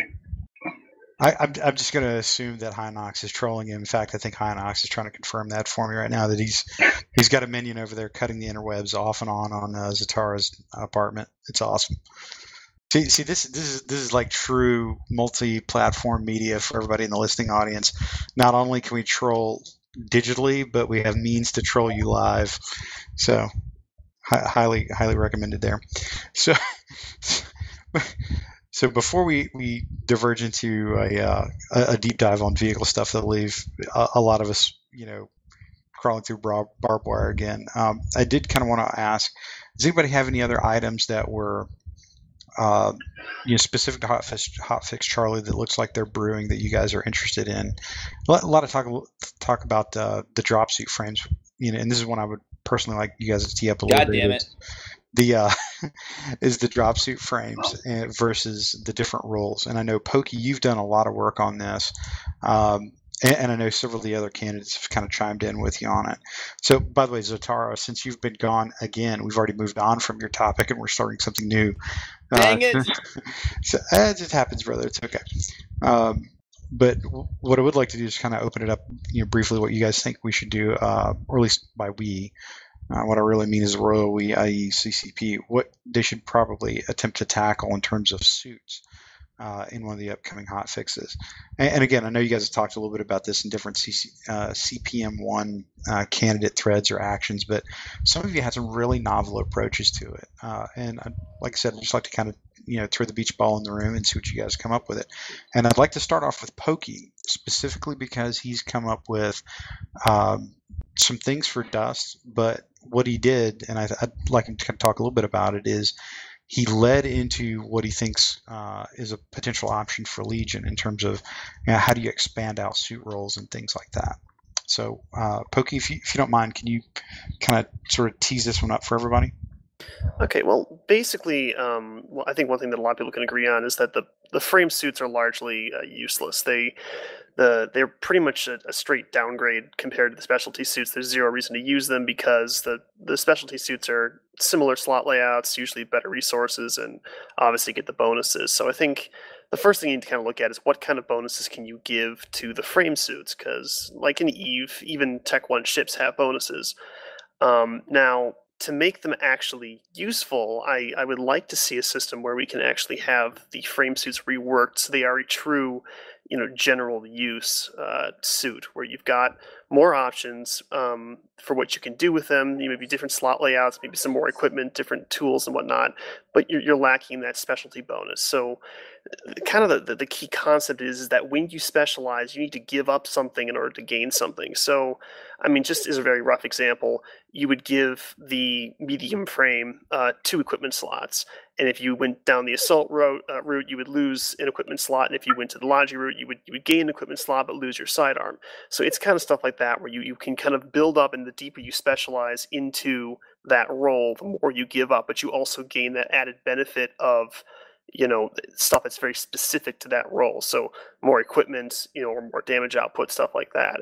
Now, what I would kind of like to see is that right now you can unlock your specialty suit at level 3 of the frame suit, and that opens it up, and you can, once you get medium suit 3, you can start leveling Logi, and there is basically no reason to level 4 and 5 on that frame suit because you've already got your Logi suit. It's better than the frame suit. You're never going to go back to it. So I'd kind of like to see where you've got a bonus for your frame suit. So let's say, for example, it is a PG CPU reduction to armor and shield modules. It's a pretty broad, not very specialized bonus, but it's a pretty useful bonus. And then when you move into the Logi suit, that Logi suit picks up a bonus for every level of the frame suit, but it's specialized for that suit. So instead of getting a reduction to armor and shield modules, it is a reduction to the cost of equipment, because that is kind of the Logi's thing, is that you're reducing the cost of the equipment. So it's a bigger bonus specifically for that specialty, but it's less broad. So you're again losing options to gain specialization in a very specific one. And I think we can actually pull that off with Dust. I don't know the exact mechanics of how the tagging system works. That's something I need to actually talk to a dev about, or someone who's a little more knowledgeable on the exact mechanics and how that works. But I think this is something we can actually push forward for Dust. Now, moving forward more towards Legion, I know they kind of talked about they had like their basic suits, they had specialties, and then like an advanced specialty. And I think you kind of do some additional branching where previous suit bonuses are applied to deeper specialties, but again, it's more limited, it's more focused and specialized. So you're getting a bigger bonus for every level, but it's less general. So you still have a reason to level up and to skill into lower level skills, because you're still getting a benefit from it, but it's going to be for your specialty. And kind of how this works is that you can, in some situations, you may want to stick with not lower tier, but a less specialized suit because the situation may require it. Like, I kind of went with the fitting option because in some cases there may be a fit that you need to do where you need to have a medium suit that's got a sidearm but 2 equipment slots. You can do that with a medium frame. You can't do that with a Logi or an assault. So it's a little marginal. It's probably not going to be useful for most situations, but I would like it to see where those frame suits can actually be useful in certain situations, so people are inclined to actually have them, they want to skill into them, and they aren't totally pointless like they are now. I have a question for you, Pokey, on that. Yeah, go ahead. Yeah, it makes sense what you're saying for, like, say a medium frame with the assault and the Logi. It's a happy medium, but he's going the exact same way I was thinking. Continue. How would you do that for a light frame suit where there is only one suit? There's nothing put a medium between, or even between heavies and commandos. Well, again, like I said, it's obviously you're picking one specialty over the other in terms of a medium. But for a scout, or a light rather, unfortunately we don't have that second specialty you can really go into. But I think you can still kind of make the suit more general purpose. Like I said, either with more equipment or different bonuses, different fitting bonuses. So it's not as easy to hammer out, but I think that you can give them more options because they don't get to have the scanning bonuses and whatnot. So, I mean, I don't want to get too deep into exact details, but I mean, the example of having more equipment slots than a scout, or having more fitting options, there's needs to be some sort of advantage. Thinking, okay, well, I don't need scanning for this situation, so I want to give myself more advantages by going into a frame suit. Yeah, that was pretty much going to be my same question. I'd like to see it applied to something where it's not so clean cut. I mean, obviously, it's easy to think back on the idea of having a generalist suit having 2 equips, or and you've repeated that a few times. Oh, well, it could have more equips or more fitting capability or something like that. I need to see it fleshed out for like heavy frames or light frames before I could feel like it was it's able to be replicated on something where it feels different each time you do it. It's not just equips for each suit or fitting, when you say fitting requirements, how would it be done specifically? But I think it's a very interesting concept and worthy of our time. And I think this is another strong example of how Pokey can look at things at a macro level and bring some new insight into things. Yeah, and to be clear, I actually have done a lot more in-depth work on it. I'm just not getting into, the spreadsheets on the air. Yeah, so beyond the scope of it. I'd love to sit down with you sometime, dude, and talk about it more. Yeah, I just kind of need to get to a point where I'm a little more comfortable showing a wider range of people, so my thoughts aren't totally off the wall. But, like I said, that's something I kind of want to push out this week probably.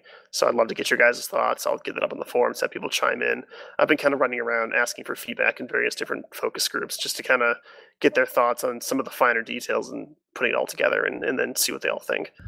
Yeah, I think we can all agree, though, that medium frames, all frame suits are just pretty worthless. Unless you're just impatient and you just want an easy way. Like, for example, I remember in the last 1.7 before we got respecs I was just too lazy to skill up the assault suits. So aside from, or one of the assault suits, so I just got Galente medium frame after I already had Galente Logi, because I didn't feel like spending all the extra skill points to get Galente Assault Proto. But outside of that, one example, which I haven't even done in 1.8. Now that I have 54 million skill points, it's not worth it. I just wait. I don't think that you're right. I think you're hitting it spot on, that medium frames just don't serve much of a purpose and should be brought back into a position, or basically created into a new position where they offer us some benefit. Well, it's not just specific frames. I think we can agree that there's a lot of racial variants of various roles that are far less useful. Specifically speaking, like the Minmatar and the Amar Scout, they tend to fall behind, the Caldari and the Galente, and I think they kind of need to have their role hammered out a little more in detail, so we can actually work on giving them bonuses and abilities that make sense and actually make them useful, or as useful as the Galente and Caldari Scouts. I think it's just a matter of trying to make everything have a purpose, and it's a shitload of work. It's a pain in the ass, but it's that kind of stuff that really needs to happen. Because I hate when I see something, people go, "Oh, don't use that. There's no point to that. It's crappy." Well, there shouldn't be. It's in the game. It should have a purpose. It should have a meaningful impact on the gameplay. And if it's not having that impact, you need to give it the ability to do so. And I think that's one of the biggest undertakings, is trying to figure out a way to make each individual suit contribute to the meta in a sense. Because, there's just been, there's every game that I've ever played, it's sort of felt like I've gone in and, and said, hey, started playing, and then gotten to a point where I hit my head against a wall. And somebody explained to me that, yeah, dude, you're using this. It's not really useful in competitive play. And it's disappointing, but, like outside of League of Legends, I've felt that way a lot about almost every game I've ever played. And it's something where if we manage to balance all of the suits in a way that they all do individually contribute, and even in a larger scale, your medium frame idea, bringing them into a place where they contribute in competitive play, that would be huge and contribute to the replayability of Dust down the road. Well, it's especially important in this sort of situation where people have spent a lot of time, SP, and money on going into a particular thing that they liked, and then changes come in and suddenly they feel useless and it's like a waste, and that's not cool. So we need to give people who have actually gone into these roles, that they want to play these roles, don't force them to play a different role just because the one they want is totally unviable. I will say I don't know any suit in particular that's like to the point where it's unviable in public matches. It's more like, for the most part, because the way the public matches play out, Aside from not even getting into the complex conversation of the imbalance between the huge differences where it should be closer together, similarities between basic and proto gear. I don't know. There's like such a huge conversation here that's just waiting to happen. I think we're just going to end it here. Hey, real quick, I did want to tee something up because Appia's mic's down, but she had an interesting thought, and I'll kind of read it to you, from the chat channel, and just kind of get your guys' take on it, which I had not thought of it. As I framed this for her, I have not thought of this. I'm very used to Pokey's idea, but what she laid out, I think, is a very novel approach, which might be an alternative way, probably a little bit more not complex, but one that would require a little bit more detailed work on it. But it's pretty interesting. So let me read this to you real quick and kind of get your guys' reaction. Okay, first she says that she totally disagrees with Pokey and he's bad and he should feel bad. But let's get past that. She's told me that before, so I'm fine. No, it's okay. So we all have. But her approach is basically you get rid of the frame suits entirely and you start the SP climb, like with the assaults, for example. So instead of skilling into the medium frame, you skill directly into the current assault. And then you have even more specialized versions branching off of that down the road. What do you think about that? That's kind of more along the lines of what I was looking at for Legion, where you've got the specialty and then you've got an advanced specialty. So in that case, you'd be removing the frames and starting with the specialty and then in branching from there. And I think that's fine too. I think that in either case, make the frames useful or get rid of them, because I don't want them to be pointless if they're going to be in the game. I would prefer to make them useful, but I think what she has to say has also got a lot of merit. I just don't necessarily agree if that's the best approach. I don't agree it's the best approach either, because considering CCP has removed content and I'm still fighting trying to get some of it back in, it's not easy. What content are you referring to specifically? The vehicle variants, the vehicle turret variants, and some of the modules that they've been missing since they got nuked last time. Yeah, that's a pretty big concern of a lot of players. I think it's one that needs to be addressed. I think if the difference with the choices are, buff this into relevancy or make it have a purpose and remove it from game, I think players are very jaded and will choose, please make it somehow useful and relevant. That's typically how the read I get from people. It's also much easier for developers to justify making it useful because it's on their server. It's actually doing something. It's not performing up to what they're expecting it to. It's much easier when things are still there, but if you remove them, they lose all context. Well, and we're in a development cycle right now with very limited resources, so removing stuff seems like a bit of a step backwards in light of that.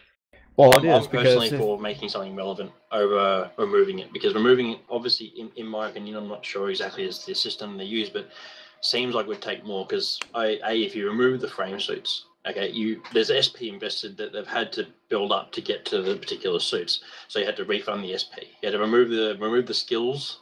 You have to remove the you have to change the UI to reflect the skill removal, and then you have to sort of re-justify it. Or again, to me, that seems like a lot more work than, say, slapping a bonus onto the frame suits or changing their slot layouts.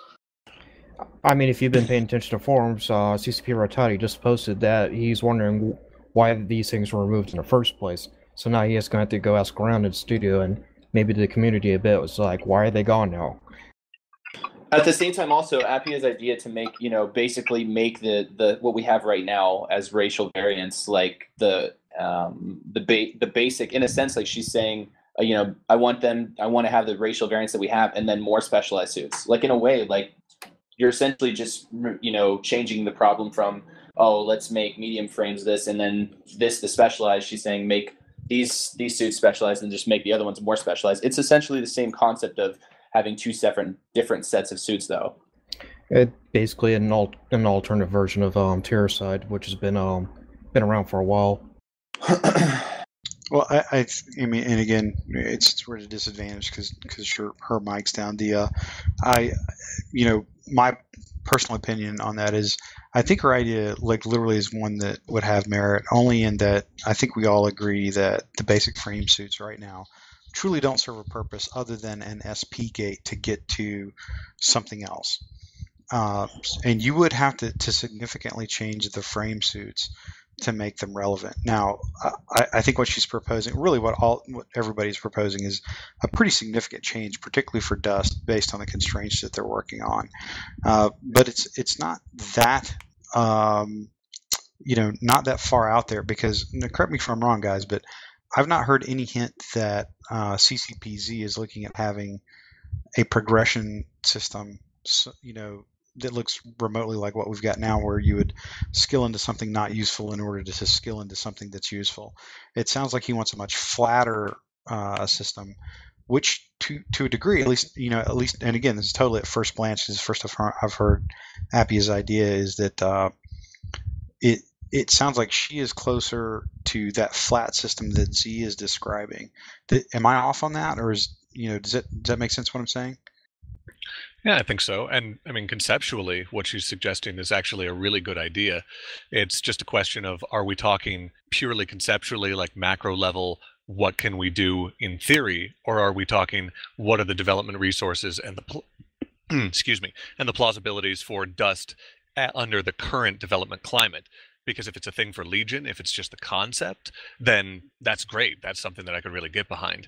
If it's a question of what are we doing to try and enhance dust right now with the resources on hand, then removing anything that's attached to an art asset or has already been developed because the stats are bad seems like a step backwards, because we need to make all the content we have valuable and meaningful, since we don't know when we'll be getting any more. Real quick, Cross, if you mind, just throwing a quickie intro in, since you kind of hot dropped in, about 10 minutes ago. Okay, I'm Cross2. I'm from OSG, CPM1 candidate, and managed to get myself lost in the feedback forums and missed the earlier part of the podcast. How very Iron Wolf of you. But I would like to just put this out there. I don't know if this was clear enough when I said it before, but it feels like conceptually, the way it's being described is it's the same idea, just a matter of what bonuses are going where. Like, both are saying, hey, one is going to have these sorts of bonuses, the other is going to be a more specialized and have trade-offs. Like, am I missing something here, or does it sound like the ideas are exactly the same? Essentially what she's saying is the current specialty suits would become the new frame suits, and then you'd have subspecialties based off of that. Exactly. It's very similar. Which is why I don't really disagree. It's just, well, I mean, I don't necessarily agree with the concept, but with the specifics of the proper concept, but I think they certainly have merit. Yeah, I mean, the only big difference I see is that you're saying it should be general, where she's saying it should be, basically as specialized as they already are. Right. And then right. I'm saying make the frame suits more general, and then stick with the current specialties. She's saying start with the current specialties suits, and then make them more specialized. Which again, I think is a pretty solid idea. It's just kind of a matter of how you want to go about getting the end result. Just to, and again, to kind of I'll kind of cap this and we'll move on.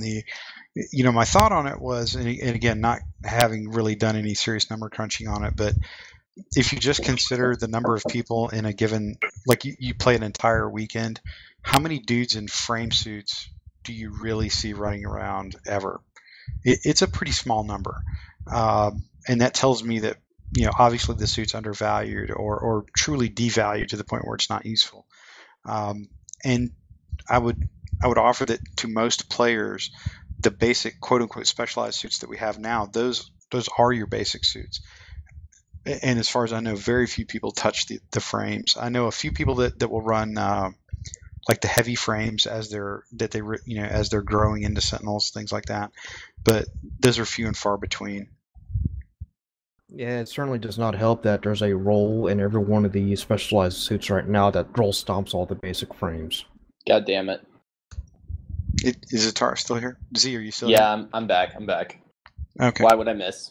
What did I miss this time? No, you're absolutely okay. It's good. Trust me, nobody said anything about you, like, at all bad. Okay. Wait, are we still talking about like different suits needing fixing in Hotfix Charlie? Because we kind of went off on this tangent at the macro level, but there are still a lot of interesting things that could be said on that topic. Yeah, no, absolutely. Go tee it up. We were just kind of funning with you right there. I think we can generally agree that heavy suits, their fittings have way more flexibility than they probably need, than they do need. Like, they they have a lot of fitting CPM PG. Yeah, resources. Thank you. I'm groping for a word there and couldn't find it. Like on my advanced heavy suit, Gal Heavy, I can fit all proto modules, which is just crazy considering I run like double complex kin cats on it, which are like a ridiculous 15 PG. I think also at the same time mentioning those kin cats, I think the PG, I was talking with our kin and he mentioned to me that perhaps those need to be revisited and balanced out a bit, because 15 PG is just ridiculous for the benefit that you get out of kin cats. It's just crazy. There's a lot of other things that I think could be said. That's sort of like a module thing, but I don't know. You guys have also spoken to me. I spoke with Pokey last night about how some skills still like are 1, 3, and 5, and they just give you an option, like give you an equipment. Specifically, we were talking about the cloak, how actually skilling it doesn't give you a bonus innately. So that, I don't know, there's just a lot of things outside of just the fact that assault suits generally need rebalanced. The HMG needs looked at, or at least the heavy's effectiveness needs revisited. I don't know, what else do you guys think? That seems pretty spot on. I want to go thank ahead, you for bringing that up, Zat, about the kin cats. I find it funny that it's easier to fit them on a Galante Heavy than it is to fit them on a Min Scout. Which is embarrassing, right? And I was actually really encouraged. One of the things that I felt like the Scout community did very well when they brought together that document that they had us all look at was that the Min was changed to a bonus that actually reduced the fitting requirements of kin cats. I think that would be like a super, super relevant bonus for ninjas if they're looking to sort of, still give bonuses to modules, to fitting modules and stuff like that. Yeah, I have to say with that one, I don't quite agree with just the kin cats. I think the Min itself should have a bonus to the fitting of all the stamina. Or not the stamina, all the biotics. All the biotic mods? Yeah, the actual most recent version I saw of that was it was just a sort of bonus, I think, to the efficiency of all biotics in general, which I think is pretty solid.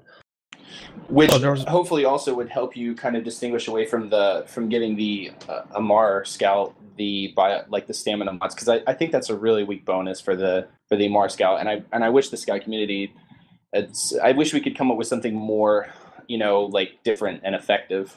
Let me bounce this off everyone here right now with the Amar Scout. I mean, I brought this up in the thread, but I'm just wondering what anyone would think about maybe have their bonus be a reduction to with armor plates and whatnot to the speed penalties.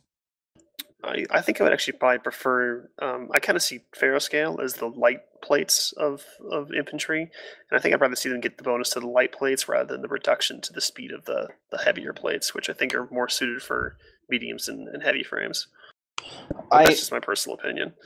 I'd like to see more and have it explored more, what the role of the Amar Scout could be. I know Gimbal had posted in the past how he had some ideas about how it could be something other than, a light assault, which is what generally a lot of people have said. Oh yeah, we should just make the Amar Scout a light assault.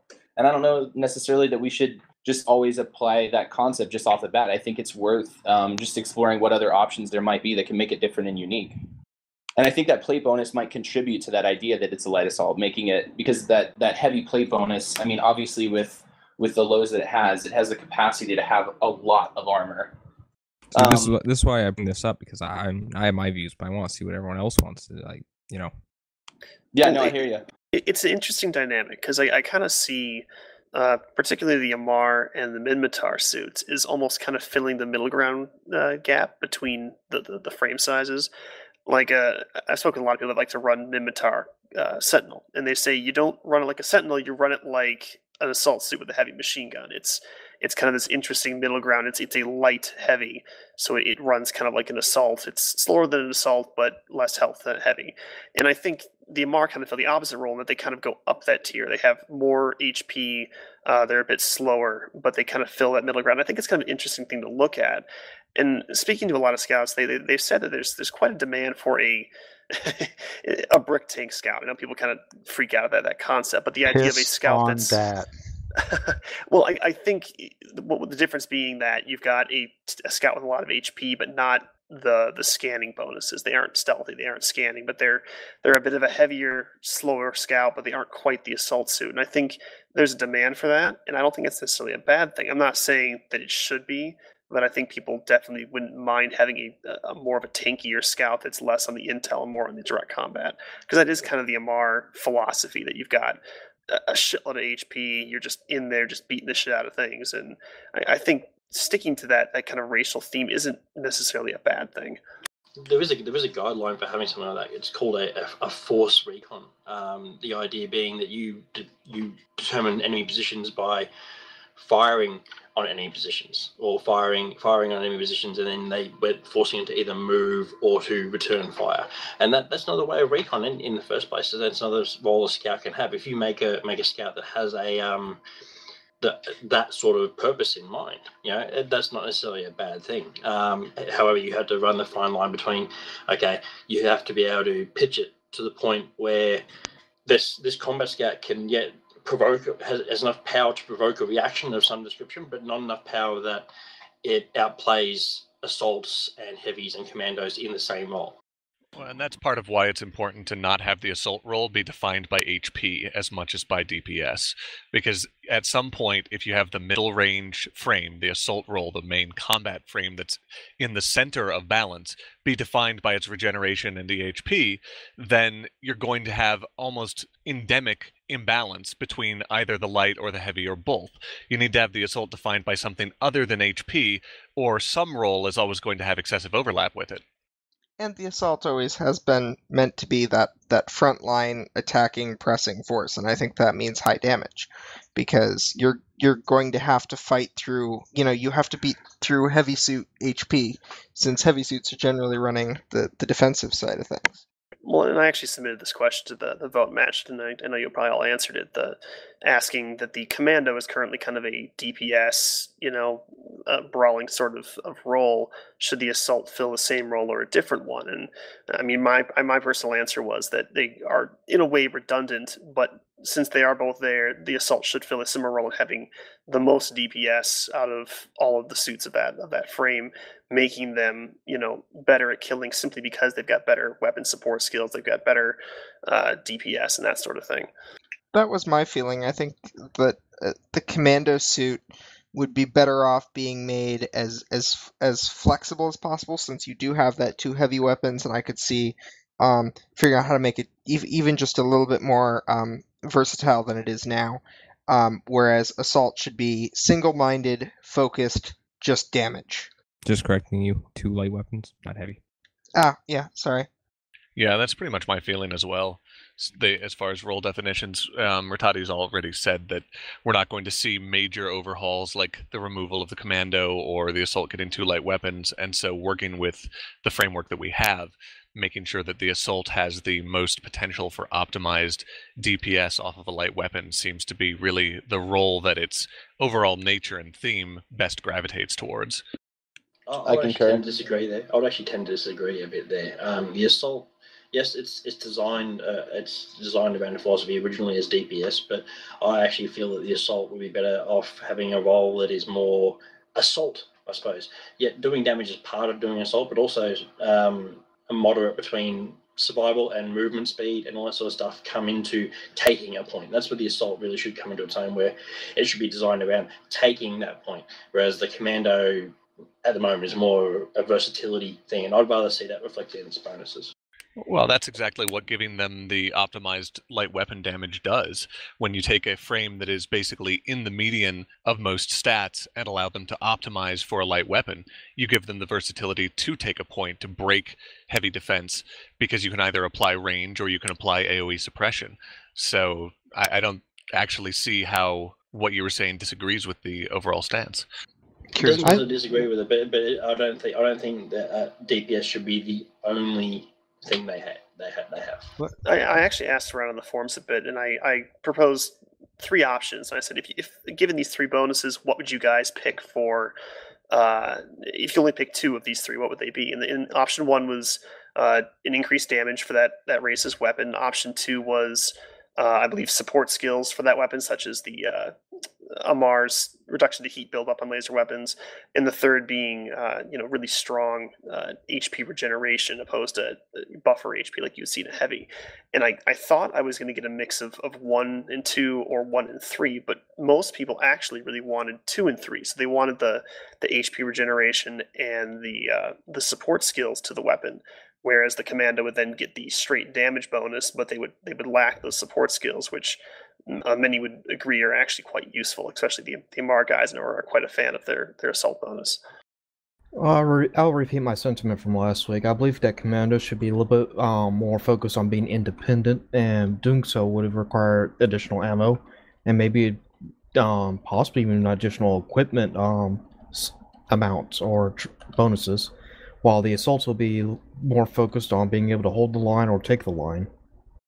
I kind of just want to throw one out to you guys because we've kind of seen this batted around a couple times, but I think we all generally agree that the assault suit, by its nature, I think we get there to a lot of different degrees, but we all think it is an offensive oriented suit. I think we can get behind that.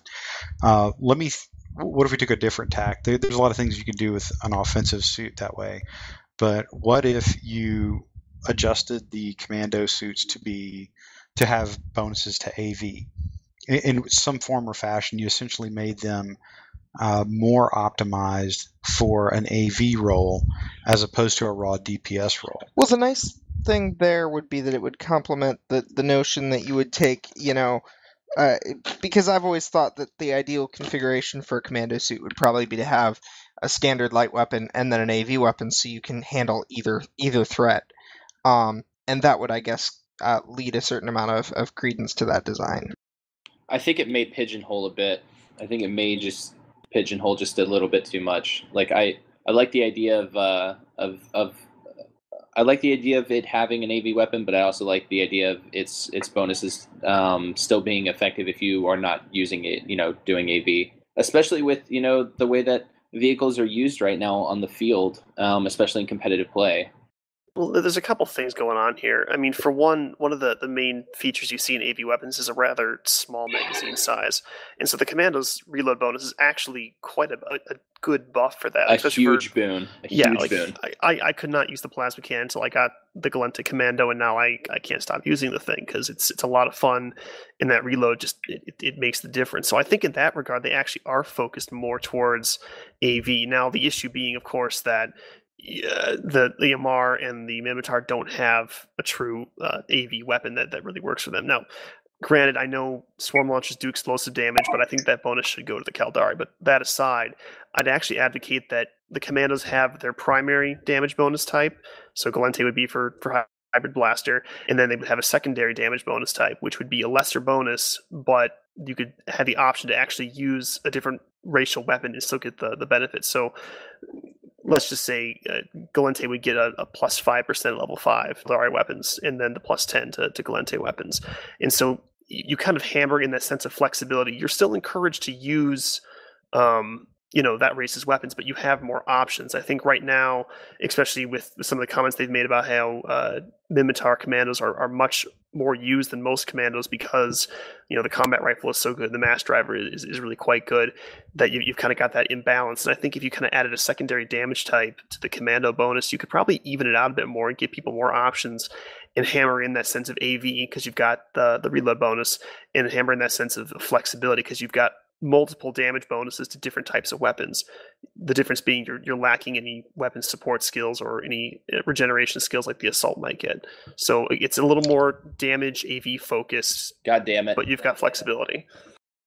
Hey, Pokey, real quick, you hit on something with the Minotaur Commando. The other thing is, interestingly enough, the swarm launcher gets the damage bonus goes to the to the Min Commando, even though that's technically a Caldari weapon profile.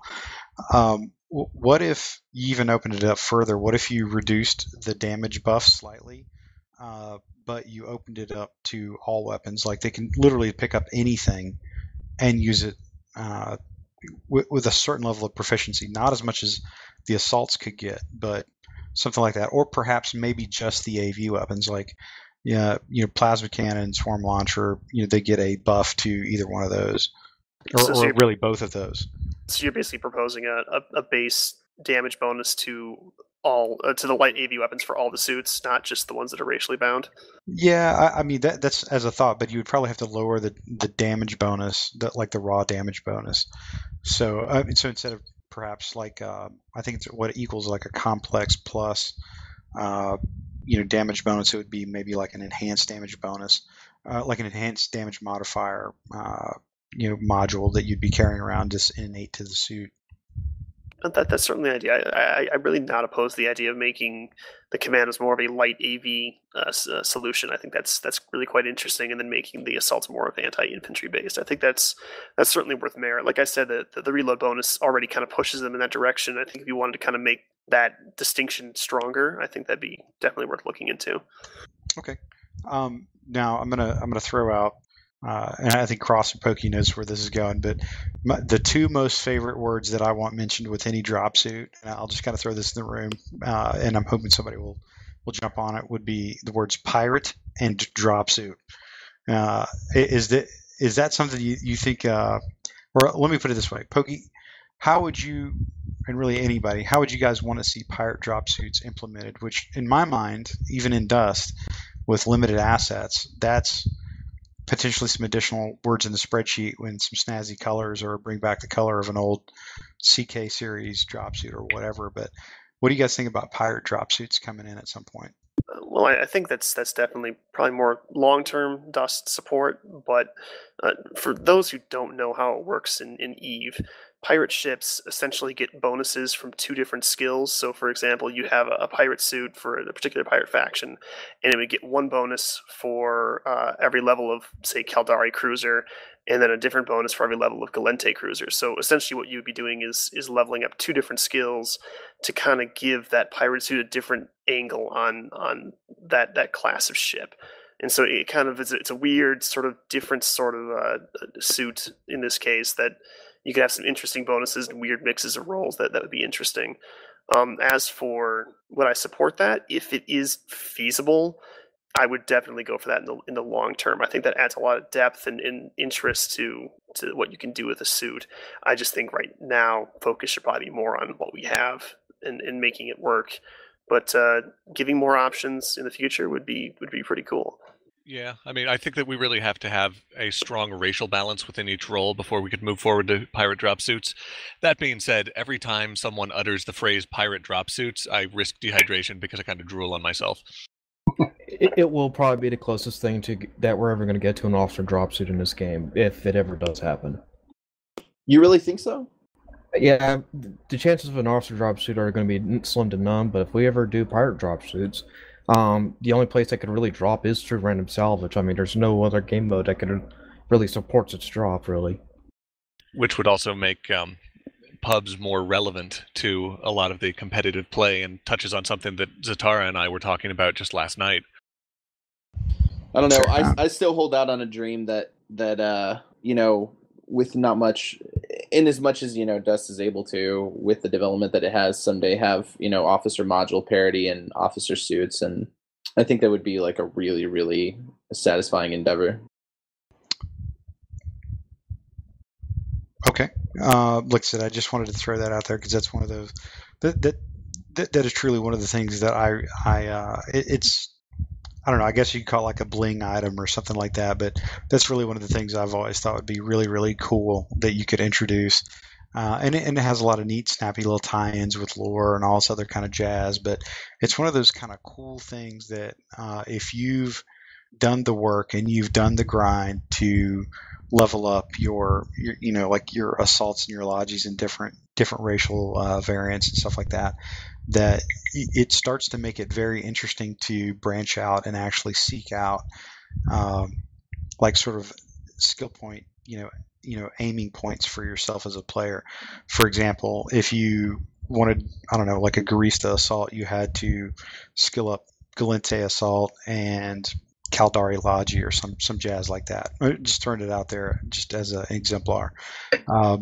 It's really interesting because you would be driven to perhaps get into other play styles or other racial variants that you might not have normally gotten into.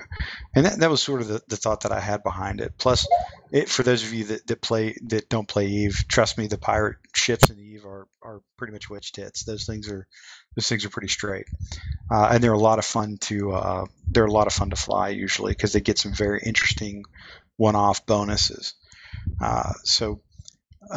I kind of, like I said, I was going to use that sort of as like the little icing on the cake as we kind of went through the dropsuit piece.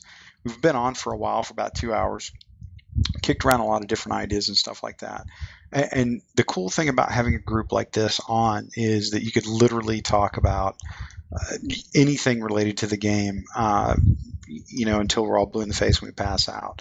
But I think broadly what I'd like to do is just sort of kind of, again, we'll kind of close the show out here, and we'll go through some shout outs and stuff. But I just wanted to kind of let everybody know that everybody that's coming on here tonight, and again, a lot of the other candidates aren't on here, every one of these guys, they're here for the community. I do legitimately think that there are a few that are probably not necessarily those in this room, but that are a little bit more interested in themselves, although they are interested in the community. I do think everybody wants the game to succeed. I do think everybody wants the community to succeed.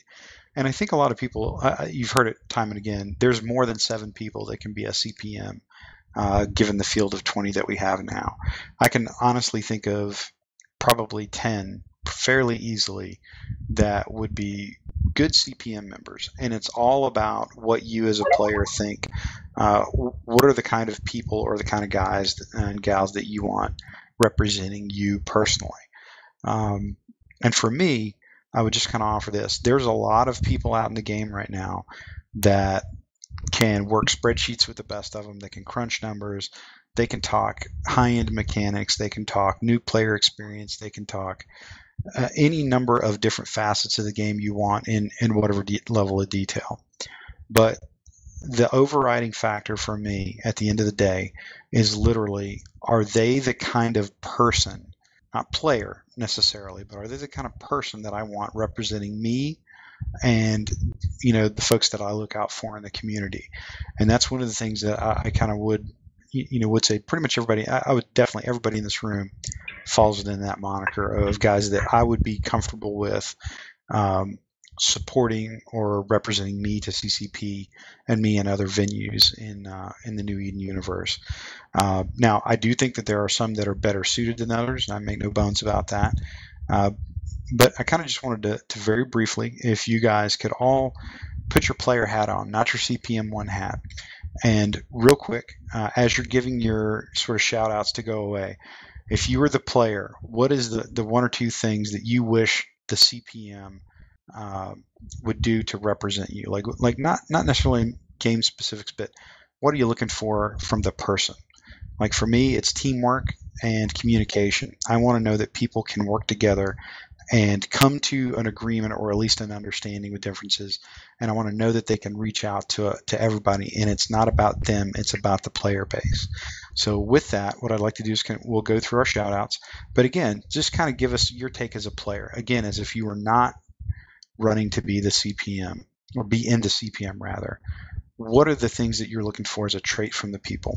So with that, we'll kind of do in reverse order. I'll start with Zatara, mostly because his name starts with Z and I always hose him. He usually goes as last if I'm not trying to needle Soraya. So Zatara, if you don't mind, if you can go ahead and give your shout out and kind of let us know what are the 1 or 2 things in terms of the personality of a CPM candidate that you really want as a player. All right. Thanks for restating that question too, Jason. I appreciate it. And forgive me if my internet does cut out again.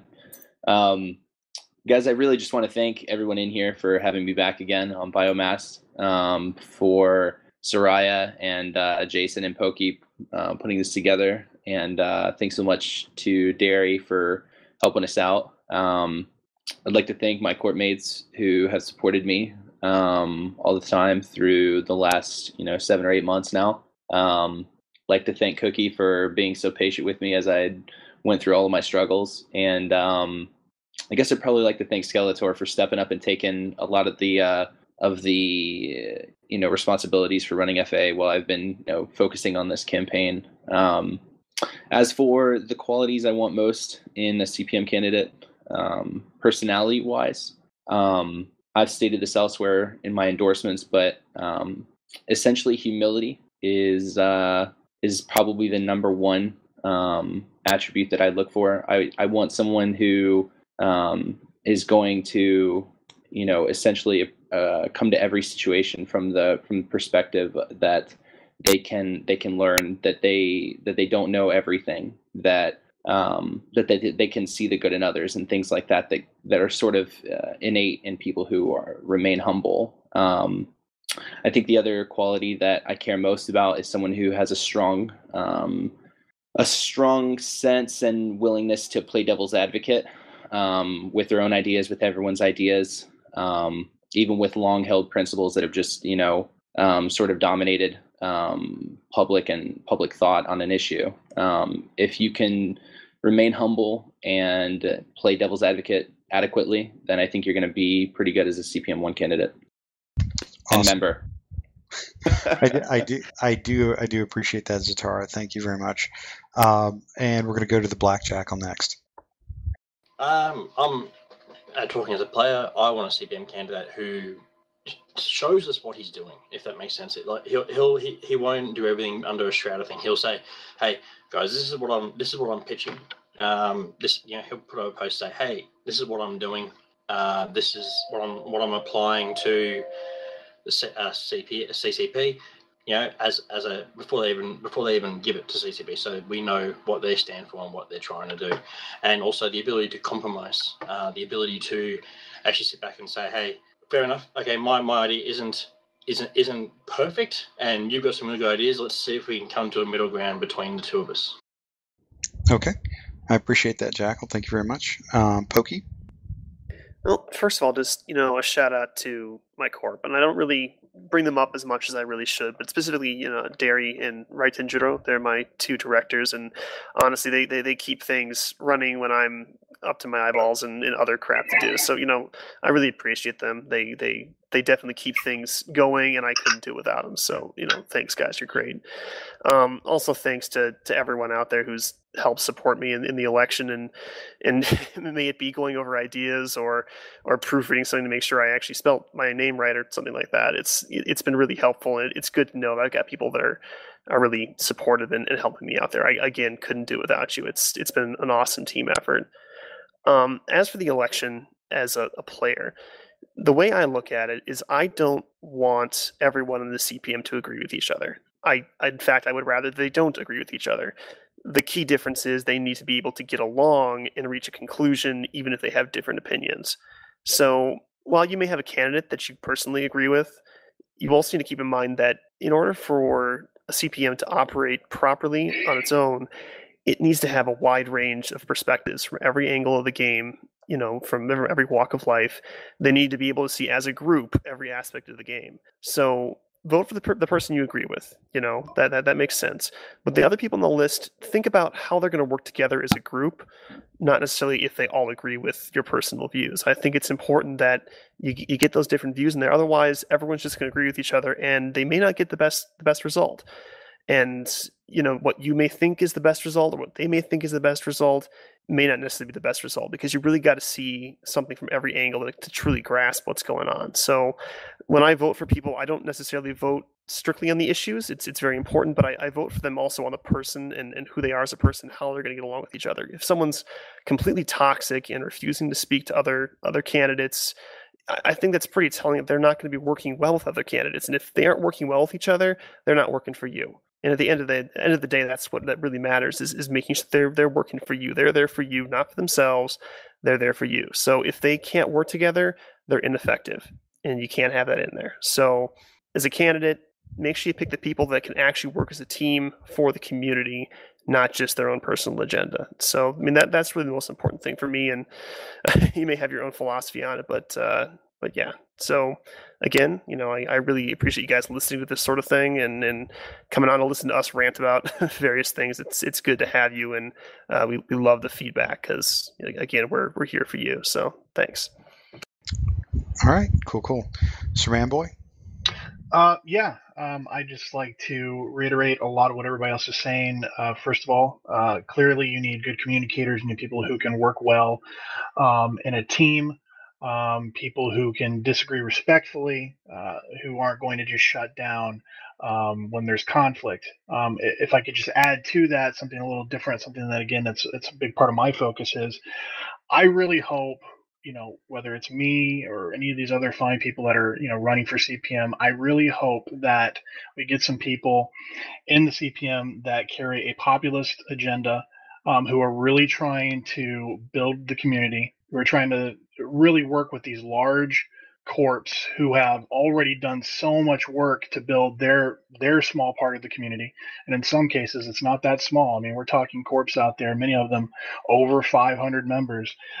We need to figure out a way to support these kinds of people because they're doing a lot of the heavy lifting out there to make this game great and to make the experience great for players. So a populist agenda aimed at helping these types of corps, I think, is going to be really big. And that's a part that I would like to play if I were a member of CPM1. Some shout outs. I want to definitely give a shout out to Hawk and Pete, my CEO in Mullen Lobby. He's also Zombie. That's his other name. My other officers in the Officer Corps, Thor Odinson 42, Why Are You Fucked, Zero Bloom, Exion, Mobius, Cathius. These are the original Officer Corps. I'd also like to give a shout out to my founder. The founder of Mullen Labe is the legendary Seth Kimura. And I'd also like to give a shout out to some of my former corp mates in Planetary Response Organization. Many of them have gone in different directions or are still, in some cases, together. I had a great time with those folks in the past as well, and they were the people that I played MAG with, the Contraband Joes, the Matthew Obviouses, who is now Cheeseburger and Mullen Labe. These are all really great people that I'm proud to know and that I'm proud to call friends. And again, I just want to say that I love Mullen Labe, and if I missed your name today, I apologize. But all of you guys are important to me, and I cherish my time with you in the court. Thanks a lot. Awesome. Hey, real quick, SirManBoy, you going to come on to the show again at some point? I'd love to. This has been a lot of fun, Jaysyn. Thank you so much for having me. This has been a blast, and I'll come on anytime you'll have me. Yeah, absolute, brother. We're definitely going to have to get you on again here soon. Awesome. Let's see. And Iron Wolf Saber. Hello, I'm Iron Wolf Saber. I'd like to give a shout out to the Vote Match guys for showing that Dust players are not alone in this, that E players are more than still willing to continue to support you guys in all of our endeavors. As a player of what I would like to see out of a CPM, I would like to see the commitment to see the term through, because CPM is not going to be easy work. There's going to be some harrowing news, and there's going to be days where you just feel like quitting it all, and you need to have the resolve to see it term through, because there's so much more things that could happen if you were to quit early and not be a part of that. It can be very disenfranchising to the community. You also need to have the courage to tell CCP no. There's more to the CPM than I've been perceived to be a cheerleader quite a bit, but there have been plenty of times I told CCP no, and it's very important to know when to say that and how to say it in a most very respectful and mannerful way, and to be able to articulate your no answer. Because if you can convince CCP for making a bad decision and they decide to not do that bad decision, then that's a victory for everybody in the community. And finally, the commitment to bring excellence for the excellence to that. Forget it. No, seriously, man. If you need a minute, that's cool. I think I'll come up with something better next week. Okay, all right, no drama, man. Again, we really appreciate you being on here. And Delt?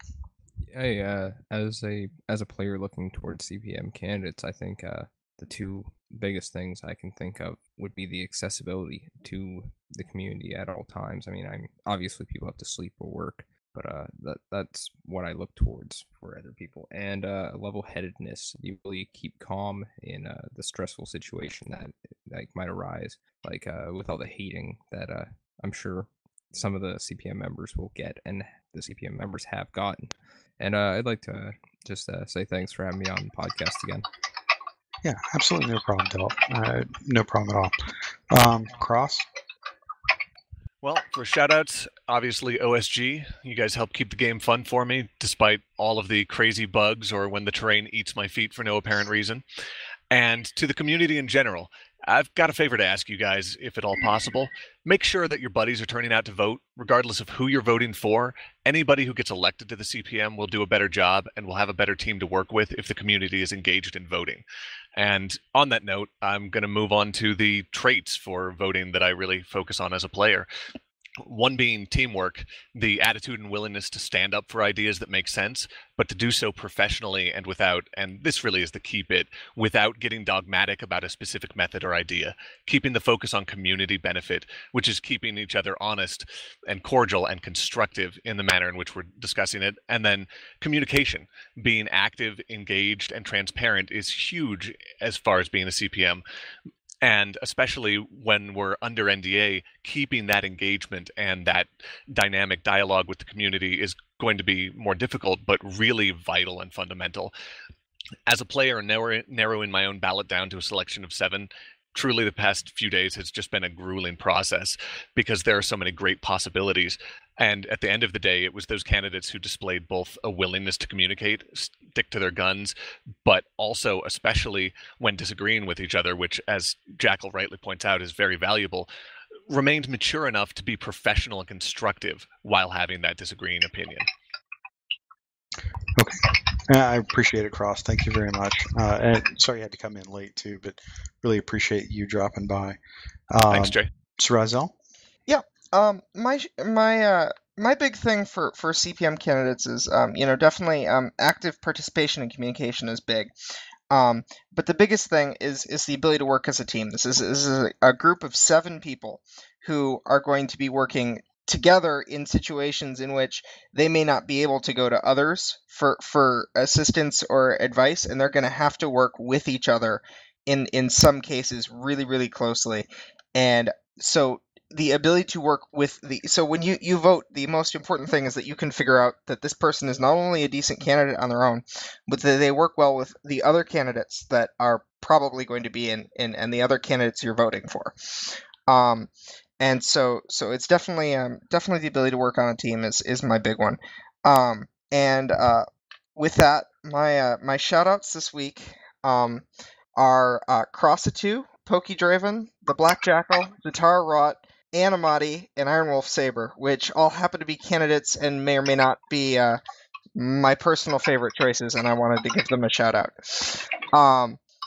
But there really are an amazing group of candidates out there, and as I've said a couple of times, someone's typing on the mic, but there's really enough great candidates to make a whole second CPM this year, and I'm actually really thrilled that we have such a great candidate pool to draw from, and there are so many really good choices. Okay. And Appia's mic's not working, but she did want me to pass along that she wants to give a big shout out to Cardia Scorpia, and that basically she wouldn't be at the position she's at today without his help. And I hope I got that right for you there, Appia. For me, quick shout outs again, the Podsite crew for helping us out. If you're an Eve player or you're a Dust player that plays Eve rather, or something like some mix of the two, I do recommend that you check out the Podside podcast. They're actually really good, a lot of fun to listen to, and they really did get us started. And so hats off to those guys. I would also like to kind of further the Eve theme very briefly and give a shout out to Contraband Incorporated. They're the crew that I fly with out in LoSec. So a lot of fun guys. I know I haven't been on a lot in the last week. I've been a little bit busy, but I really appreciate flying with you guys. And I want to give a shout out really again to the community. And the community is made up of all those toxic forum trolls, all the guys that you run into in pub matches, all the dudes that stomp you in PCs, and all the dudes that drop ISK on a new player even though the new player didn't ask. It's made up of guys that share fits. It's made up of people that do third-party apps. It's made up of folks that know nothing about Dust, but are willing to spend their time and create the vote match system for the Dust players, only because we're essentially second cousins in the New Eden world. But, and, you know, I've said this many times, I would not have met anybody in this channel, or really kind of in the larger sort of Eve world in terms of, you know, the gaming community here without Dust. And if nothing else, the thing that CCP gets right is they provide a platform for a community to grow and to sustain itself. And I really, really appreciate that. And we fence with them all the time. We throw rocks at them. I got it. But you know what? They did bring us together, and don't forget that. So shout out to the community. I would also like to throw a quick shout out to a couple of the more famous / infamous media folks in Dust, Bam Havoc and CEO Pyrex and Judge Radamanthus. Played with them this afternoon. Great group of guys to squad with, and highly recommend that if you want to just talk to them and you run into them, try to seek them out. Try to talk to them. You'll see that they have a different take on things that I do. Certainly don't agree with everything they say, but I really appreciate the fact that they're taking time to put it out in the airwaves and actually put some effort into it.